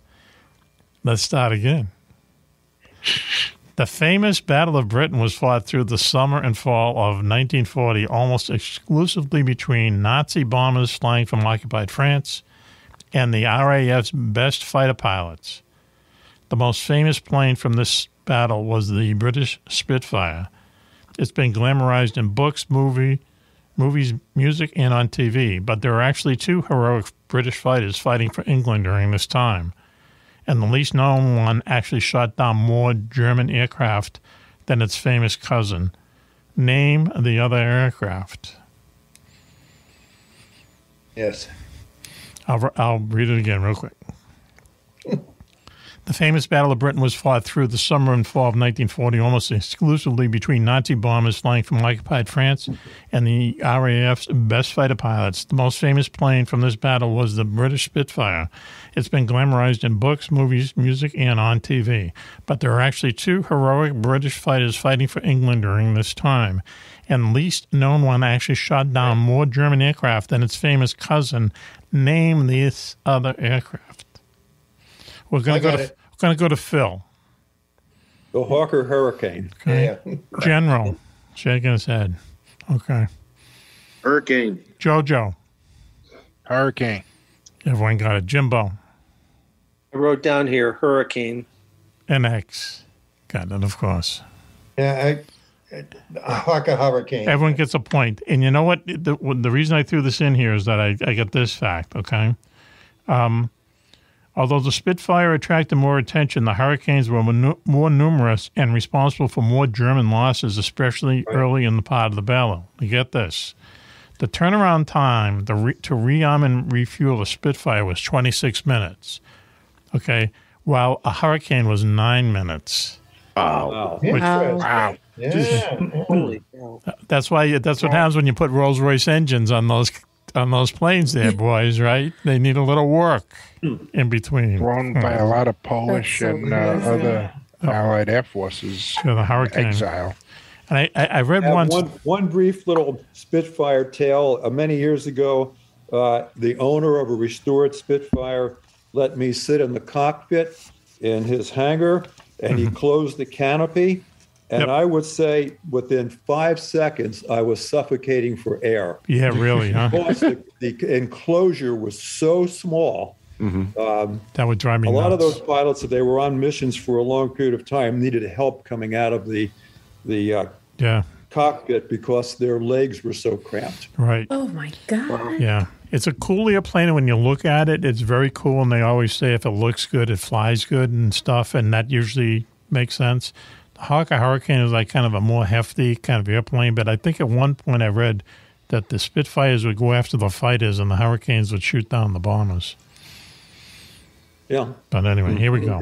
Okay. Here we go. War is hell. We got the scores on that there, Raven?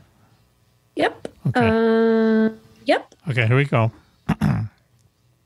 Everybody got one, right? Everyone got a point. Going insane. Here we go. Army and Navy have been playing each other in football since 1890.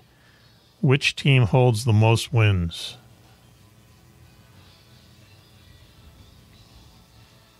I thought it was volleyball, judging from Top Gun.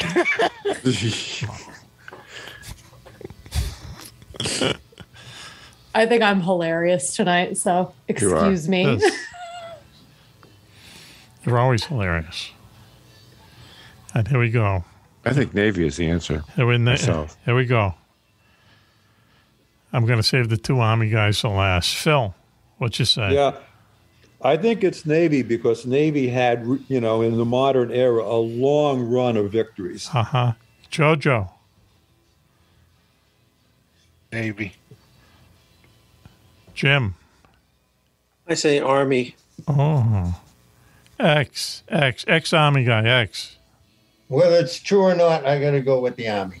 Army. General. True in We modern saved you times. for last. General. I wish my alma mater could have done something different, but it's Navy. It's Navy. To date, Navy has 60 wins against Army. It's 49. Not bad. There have been 7 ties, or, as the Navy website said, as Phil mentioned recently, Navy has kicked Army's ass in 11 of the last 15 games. Wow. That's just modern day sad. record saved them. Yeah. Awesome. General, you want to comment on it, or? Well, there have been some wins there. I don't know about how many ass kickings. Okay. Okay. But wouldn't it just really out of the box for a second, wouldn't it make sense for the Army or Navy to recruit some really highly recruited guy, like a quarterback or something, and have them have a really good team for, I think, just for recruitment and stuff like that, and just for exposure? No. It would They be. got to serve in the military after that. Yeah, but you serve in the reserves for They're not 4 going. years, like what's his name did there, the basketball player there, wasn't that guy's David name? Robinson. Right. Anyway, But you see, they have to have a problem. I remember when the Giants had Phil McConkey. He was an Annapolis graduate, wide receiver. Yep. And when he played before he got released, they realized that he had problems, and he was a helicopter pilot. He had inertia and problems with his ears. So they released him. They gave him, I guess, a reserve commission. Yeah, you mean He couldn't play. He had vertigo. vertigo? Yeah, that's like if you're a helicopter pilot, you don't want that. All right, here we go. We got the 20th question, plus we have a bonus questions. Okay, here we go. What was the name of Hitler's German Shepherd? Oh. I noticed. I knew this. I got to think about it. I got it. Oh, I think I know what it is. I'll go first.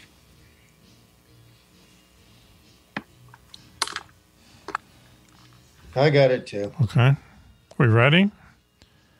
I'm going to go to Phil because he looks very confident there, sitting in his mansion in Magnolia. I don't know. I seem to remember the name Hildy. Okay. Jim Philby, the No, Brit not Kim who was a Philby. Soviet spy. Hildy. That'd be a hell of a I coincidence. guess we're Hildegard. General Hildy, Tom. sorry. Tom. Hildy. Go ahead, General Tom. I'm sorry we didn't hear you. Oh, Blondie. Okay. Blondie. JoJo. I was close. That's it. JoJo. Blondie, and he whacked her first to make sure the pills worked. That's it. Dirty rat. Well, you two guys, you lucky guys. Jimbo. I had Shotzi. Oh, okay, Shotzi. And Switch. I mean, X, what'd you have, Lassie? No, it's Blondie. Blondie. But Shotzi was a good guess. Yeah. All right. Maybe, See, maybe in that's like an Blondie 80s in German. movie. Blondie is the name. Blondie is the name. Yeah. Okay, so we get the General got it. JoJo got it. German. Who else got it? 50%. Sorry, we have General Tom, Yep. we have JoJo, and X. Okay. All right, so we're at the end of the round. What is the score, Raven? We'll have a little bit of a drum roll here. So we have Jim is at 10. 10. We have General Tom at 14. We have Phil at 11. We have JoJo at 14. And we have X at 8. Oh, it's a tie between Jocko and My the count General. because I got like 18 here. Don't question her. I'm doing tallies. Okay. All right, then I have a runoff question. You ready? For Tom and Jocko. Thank you, everyone. That was close for those questions that everyone think were too hard. Okay, here we go. Ready? This is for the General and Jocko. The Grand Championship. True or false? Hitler was once diagnosed as having colossal flatulence.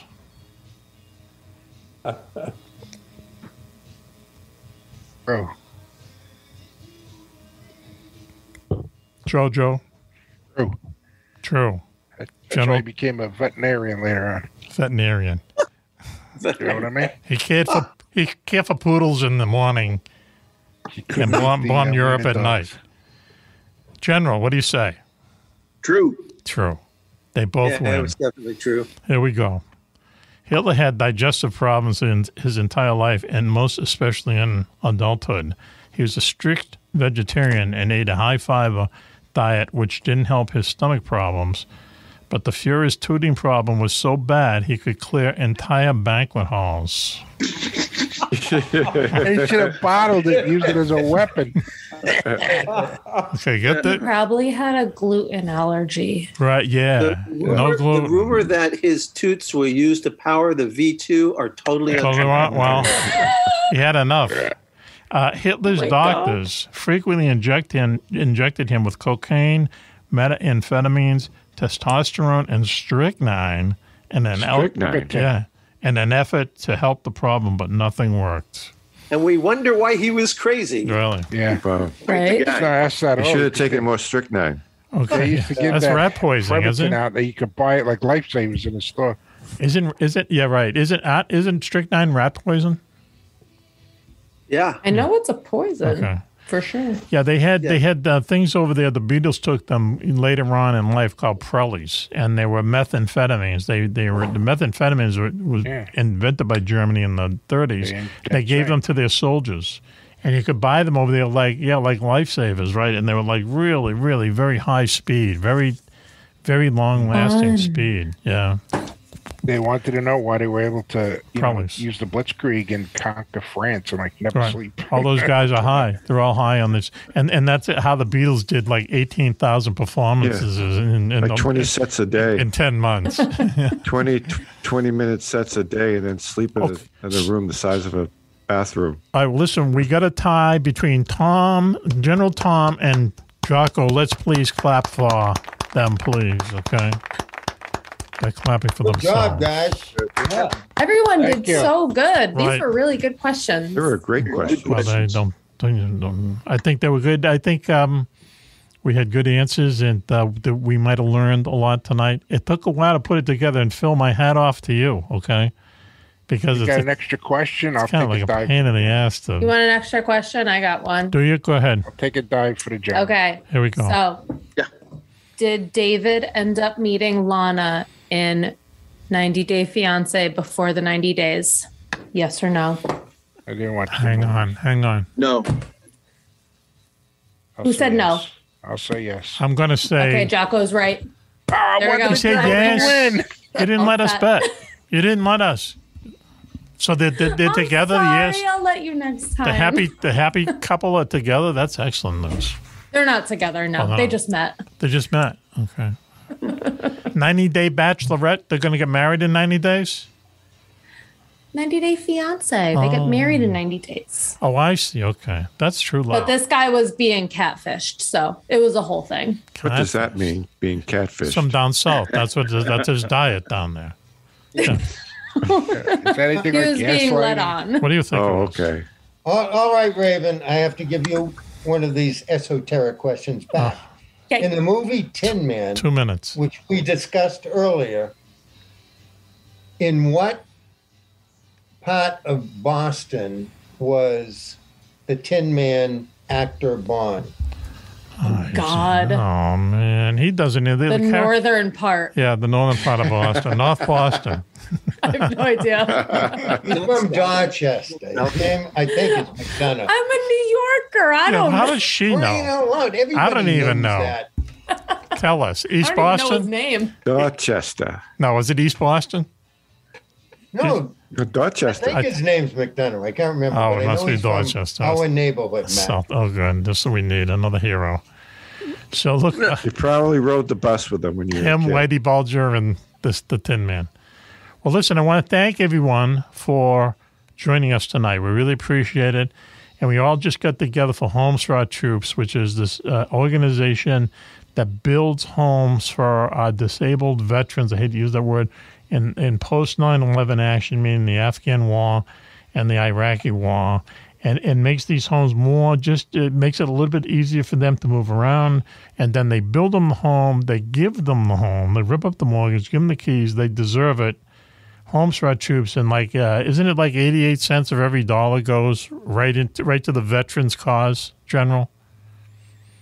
Yeah, almost 90 cents of every dollar since our inception in 2004. Mm-hmm. See, if you know the charity business, that is like very, very high. No kidding. Very high. And if you go online, you see you get a 5-star report every time that someone, reports on Homes for Our Troops, really, Homes for Our Troops. And so as part of the gang, as part of the show tonight, we're going to donate $250, okay, to them. It's not a lot because we hear... You wrote me the other day and you said, didn't someone donate $500,000 to the cause a little while ago? Or did I read that wrong? Oh, we've had some sizable donations. Really? Yeah. We've had a couple of donors that are underwriting complete home builds. So we got some really great patriotic Americans out there that are supporting the cause. That's cool, man. Spread the money around, man. I love it. Yes. Okay. Be great if someday someone on our show, hit that level. It'll be cool. But anyway, until that moment, we're waiting for JJ to toss in $500,000 here. Homes for Our Troops. I'm working on it. I'm playing Publishers Clearinghouse every day. Oh, boy. Might be a long way. 10 times a day. Homes for Our Troops, okay? Homes for Our Troops. Just Google them and see the great job they do. General, thanks very much. We'd like to have you on again sometime. Just ask our questions, 10 top questions for the General. Would you do that? Sure. Okay. Glad to. Let me ask you another question I asked you off air earlier, because you're close to Boston. You're down in Taunton. Okay. You mentioned that you're close to Phil because Phil's up there with all the rich people in Magnolia. Okay. What would you not come out with us? I've heard about them, Mark. Oh, I've heard about them. I've been to your house, Phil. Phil has a beautiful house right on the water, right on the rocks where they wrote the poem "Wreck of the Hesperus." Right there, very, very nice until the storms come. Right, Phil? It's missing 20 shingles on the roof right now. Kind of gets hit on that northeast just side. from the last 6 weeks. Nice. Oh my God! It's been worse. Let's get back to the question at hand. General, will you go out drinking with us? Will you have beers with us, General? Yeah, I'd be glad to sometime. Yeah. Okay. That's a little. You don't think that's a little? Is it okay that I was in the Navy and see, now you're wrecking it. Now you're wrecking it. Yeah. Okay. No issue. Okay. No issue. General, I was in anti-submarine warfare, and I'm a badass. I was. You're making it worse. Marines for a couple of weeks. Hey, General, would you fly the chopper over and I'll just jump in and go with you? Yes. I could. We'll pick you up. I can't stay in a car for a long time in them little airline seats. Thank you, General. And we will pay. We will pay when we go out, okay? We will pay. That's right. We'll go to a really cheap place, 99-cent wings, but we will pay. 99-cent wings. Thank you, General, for joining us tonight. We really appreciate it. Phil Orbanes, thank you for joining us. My pleasure. Winning Moves. Winning Moves is the company that puts out different kinds of Monopoly. It puts out Risk, the Rubik's Cube, Chutes and Ladders, which is Wan's favorite, Candyland. Yeah, and Candyland, which Raven said she really likes. Raven likes that, Candyland. Candyland is where it's at, man. There we go. The Ouija board, which is very controversial on the show, as it turns out. Yeah, it's very popular these days. Is it really, yeah? Well, times of uncertainty always spike Ouija sales. Really, yeah? Oh, man, that's really sad to hear. It is so funny. Thank you, Phil. We'll talk to you soon, okay? Thank you very much. And my hat's off for putting on these trivia shows before this because it took a lot more work than I thought it would. Well, you did excellent tonight. See, this is just like me. It's like me going to the teacher after class. Did I really do that good? You want that extra praise from the teacher. Jim, thank you very much, Jim. We really appreciate it. It's my pleasure. Okay. Oh, by the way, I should say, somebody asked what I was drinking. It's Blue Moon Belgian white. Really? Yeah. Okay. Very All right. good. I like that. We love blue moons. Right. Why didn't he know Antwerp then? Think about that. Why didn't I know Antwerp? Because I just didn't. Belgium. I thought it was London. X. Thank you, X. The man Thanks in for the. having me, and I agree. They were great questions, except for the ones that I said were not. See. So your lights are off again. What are you doing? You going for the Marlon Brando look there? No, you guys all have subdued lighting. Oh, okay. All right. I decided to. That's what you're going join for? further. Okay. Well, thanks for joining us. We really appreciate it, and we'll see you down the Coma sometime soon, okay? Yes, sir. When you see me, I'll be in my office instead of our living room. And the office is just about finished. So. Oh, really? Yeah, okay. Wow. Good. You got a secretary? Moving stuff around, you know. Do you want us to hire the secretary for you? Send her down? Well, we're working on that. Okay. All right. Let 1 and I know if we need help from that, okay? We'll do a road trip down to North Carolina and pop Imagine in that. on him. Then we'd have to go see JoJo in South Carolina if they let us in. Okay, JoJo, you okay tonight? You did okay, right? I think so. It was an honor, General, to play with you. There you go. Everybody else as well, and I want to thank all you guys who are in the service for your service, because it's an unpayable debt. You're welcome. Yeah, well. Happy to do Well it. said. Once you're a veteran, you're always a veteran. That's the cool thing about it. I just wish they would treat it better in this country by our own government.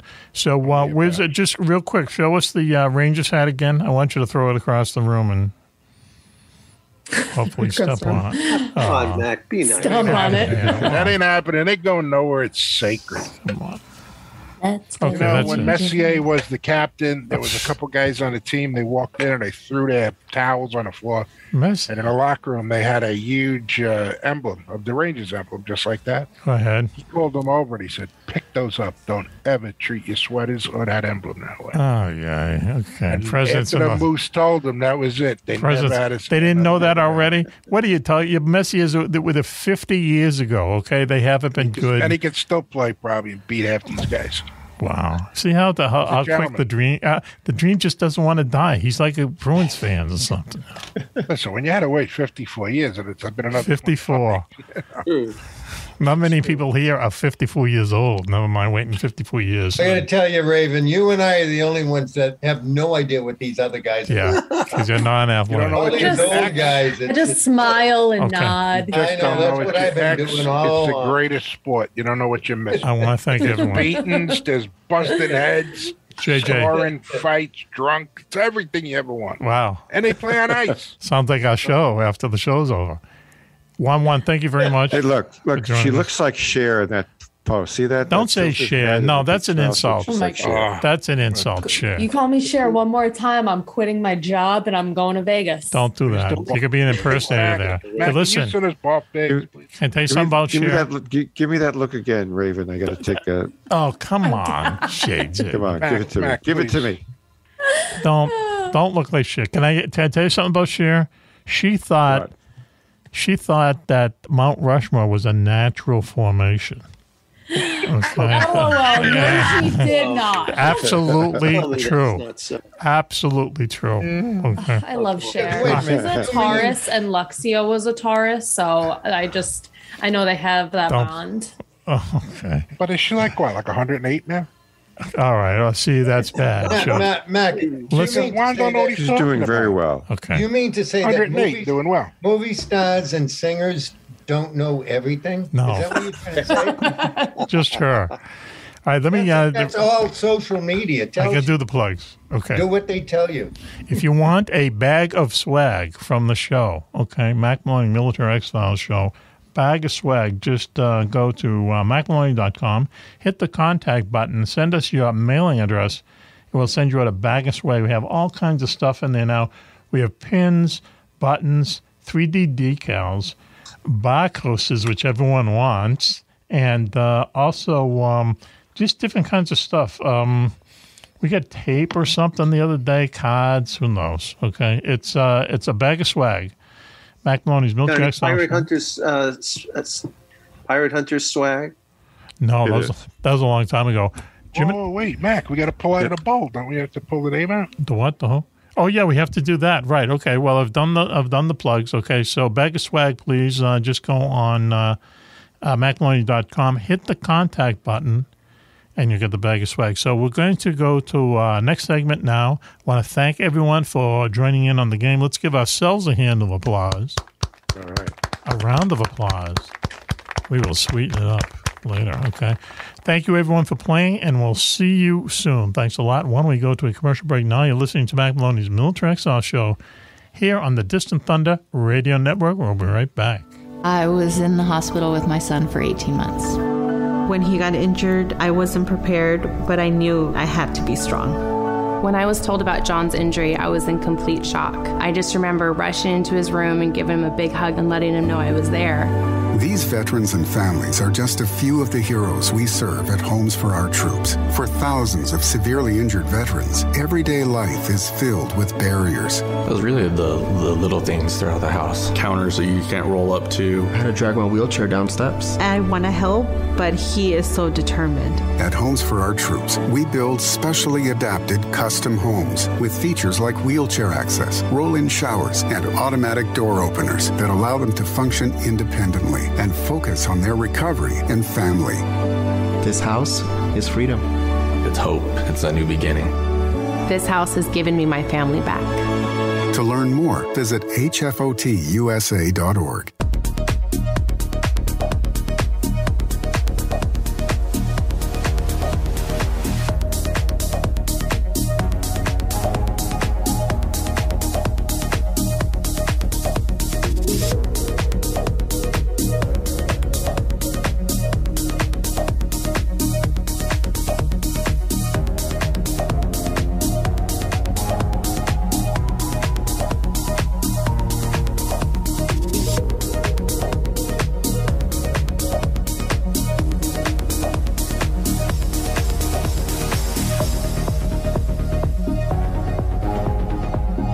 Welcome back, everyone, to Mack Maloney's Military Exile Show here on the Distant Thunder Radio Network. This is Mack Maloney. What a show we've had for you tonight.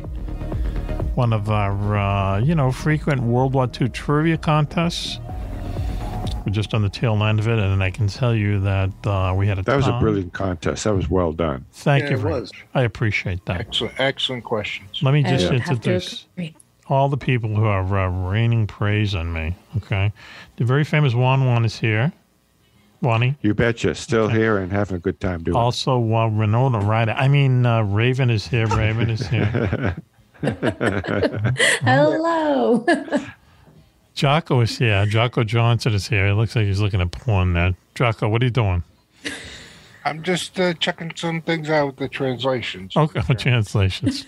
Can you put two hands up on the desk? He's lost in translation down there.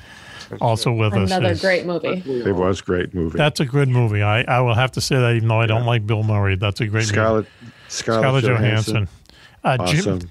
Bill Murray, awesome. Jim Frenkel, our big-time famous literary agent, is with us. Jim, how you doing?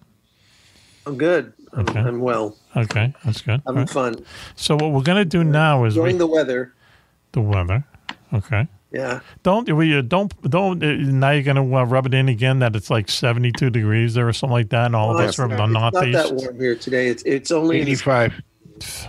Only in the 60s. Okay, we'll remember Yesterday, you. It was 82 though, and it was like 70 degrees at 9 o'clock at night. Which this don't you just want to slap? No these humidity, people? Right? It's like 19 right now. Yeah, I know. We're just getting over an ice storm on top of a snowstorm. To the north, they keep to the all right, here we go.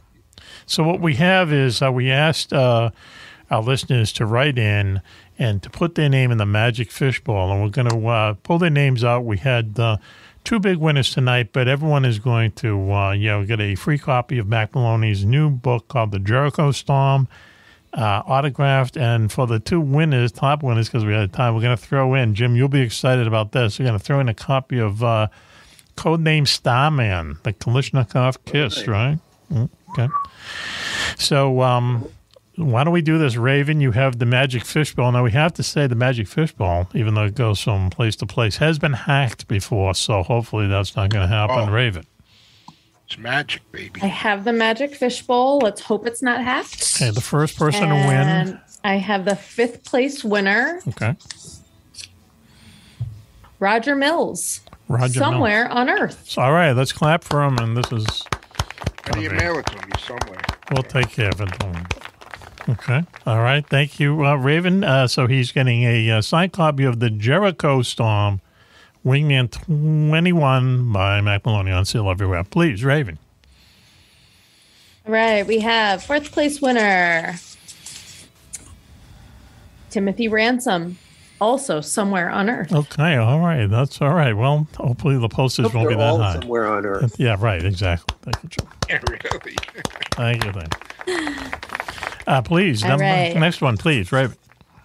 We have next one, Theodore Studdington McCobra from Sharp Ass, Maine.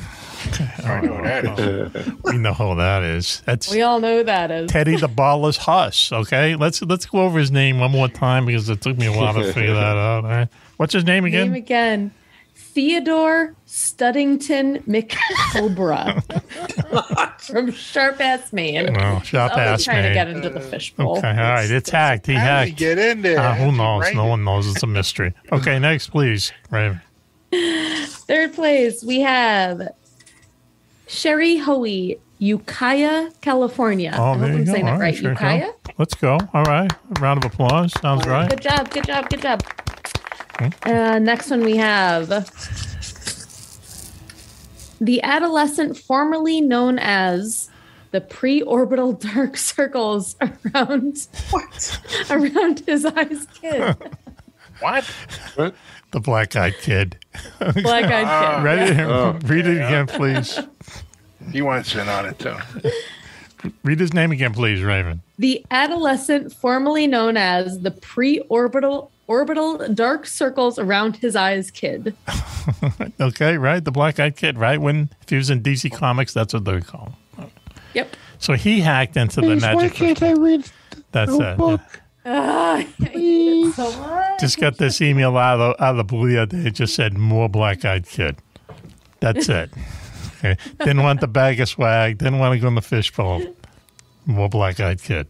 Okay. And it wasn't him. I love either. it. That's so funny. Okay, so where are we now? We are at 2nd place. Oh, 2nd place. So this is going to be a tie now. So what that means is that because it was a tie between Jocko Johnson and General Tom, we're going to send a autographed copy of the Jericho Storm to both of them. New Wingman 21 just came out on sale everywhere, and also we'll send them a copy of Codename Starman. It's a series that we just started about a Navy detective who has just a little bit of ESP. He only has like about 2 seconds of ESP, just enough to duck. As we 2 say. seconds. Okay. All right. Anyway, so we'll be sending that out to these two people. So why don't we go to the co-winner, please, Raven? All right. 2nd place, we have David Kraft from Champaign, Illinois. All right, That's David Kraft. fancy. Okay. Champaign. Maybe he's related to Bob Kraft, who is the owner of the New England Patriots. Okay, please. So number New York one. in there? Pull somebody up from New York. Number one, please, Raven. Right. Number 1, we have Julie Mahan of Bakersfield, California. Oh, okay. All right. Bakersfield. Out there on the West Coast. Okay. All right, so cool. great. So we will get to them, the 2 top winners, co-winners, signed copies of the Jericho Storm and also Codename Starman. And to the others, we'll get a copy of the Jericho Storm to you as well, and a bag of swag as well. Thanks for everyone for participating. We really appreciate it. And why don't we say goodnight now to everyone? Thank you for hanging around, Jocko. We really appreciate it. He's showing us his badge. Look at this. I got 4 things that he's filled with. He's like Goring. He has all these titles. Somebody everywhere. Okay. Thank you, Jocko. We appreciate it. Johnny Cash. Jim, once again, Jim Frenkel, big-time literary agent. Man. Thank you, Jim. pleasure. We appreciate it. Okay. JJ, thank you very much. We appreciate it. We love your new hairdo. I mean, Raven, we love your new hairdo. We really appreciate it. Sideways Knock. Thanks for joining us. Mix her up with me, but and classing up the show. So I hope everyone enjoyed tonight's World War II trivia contest. Please just go for look online for Homes for Our Troops and see what they're all about. Thank you for everyone participating. And until the next time, this is Mack Maloney for the entire gang saying be safe, be happy, and bye-bye.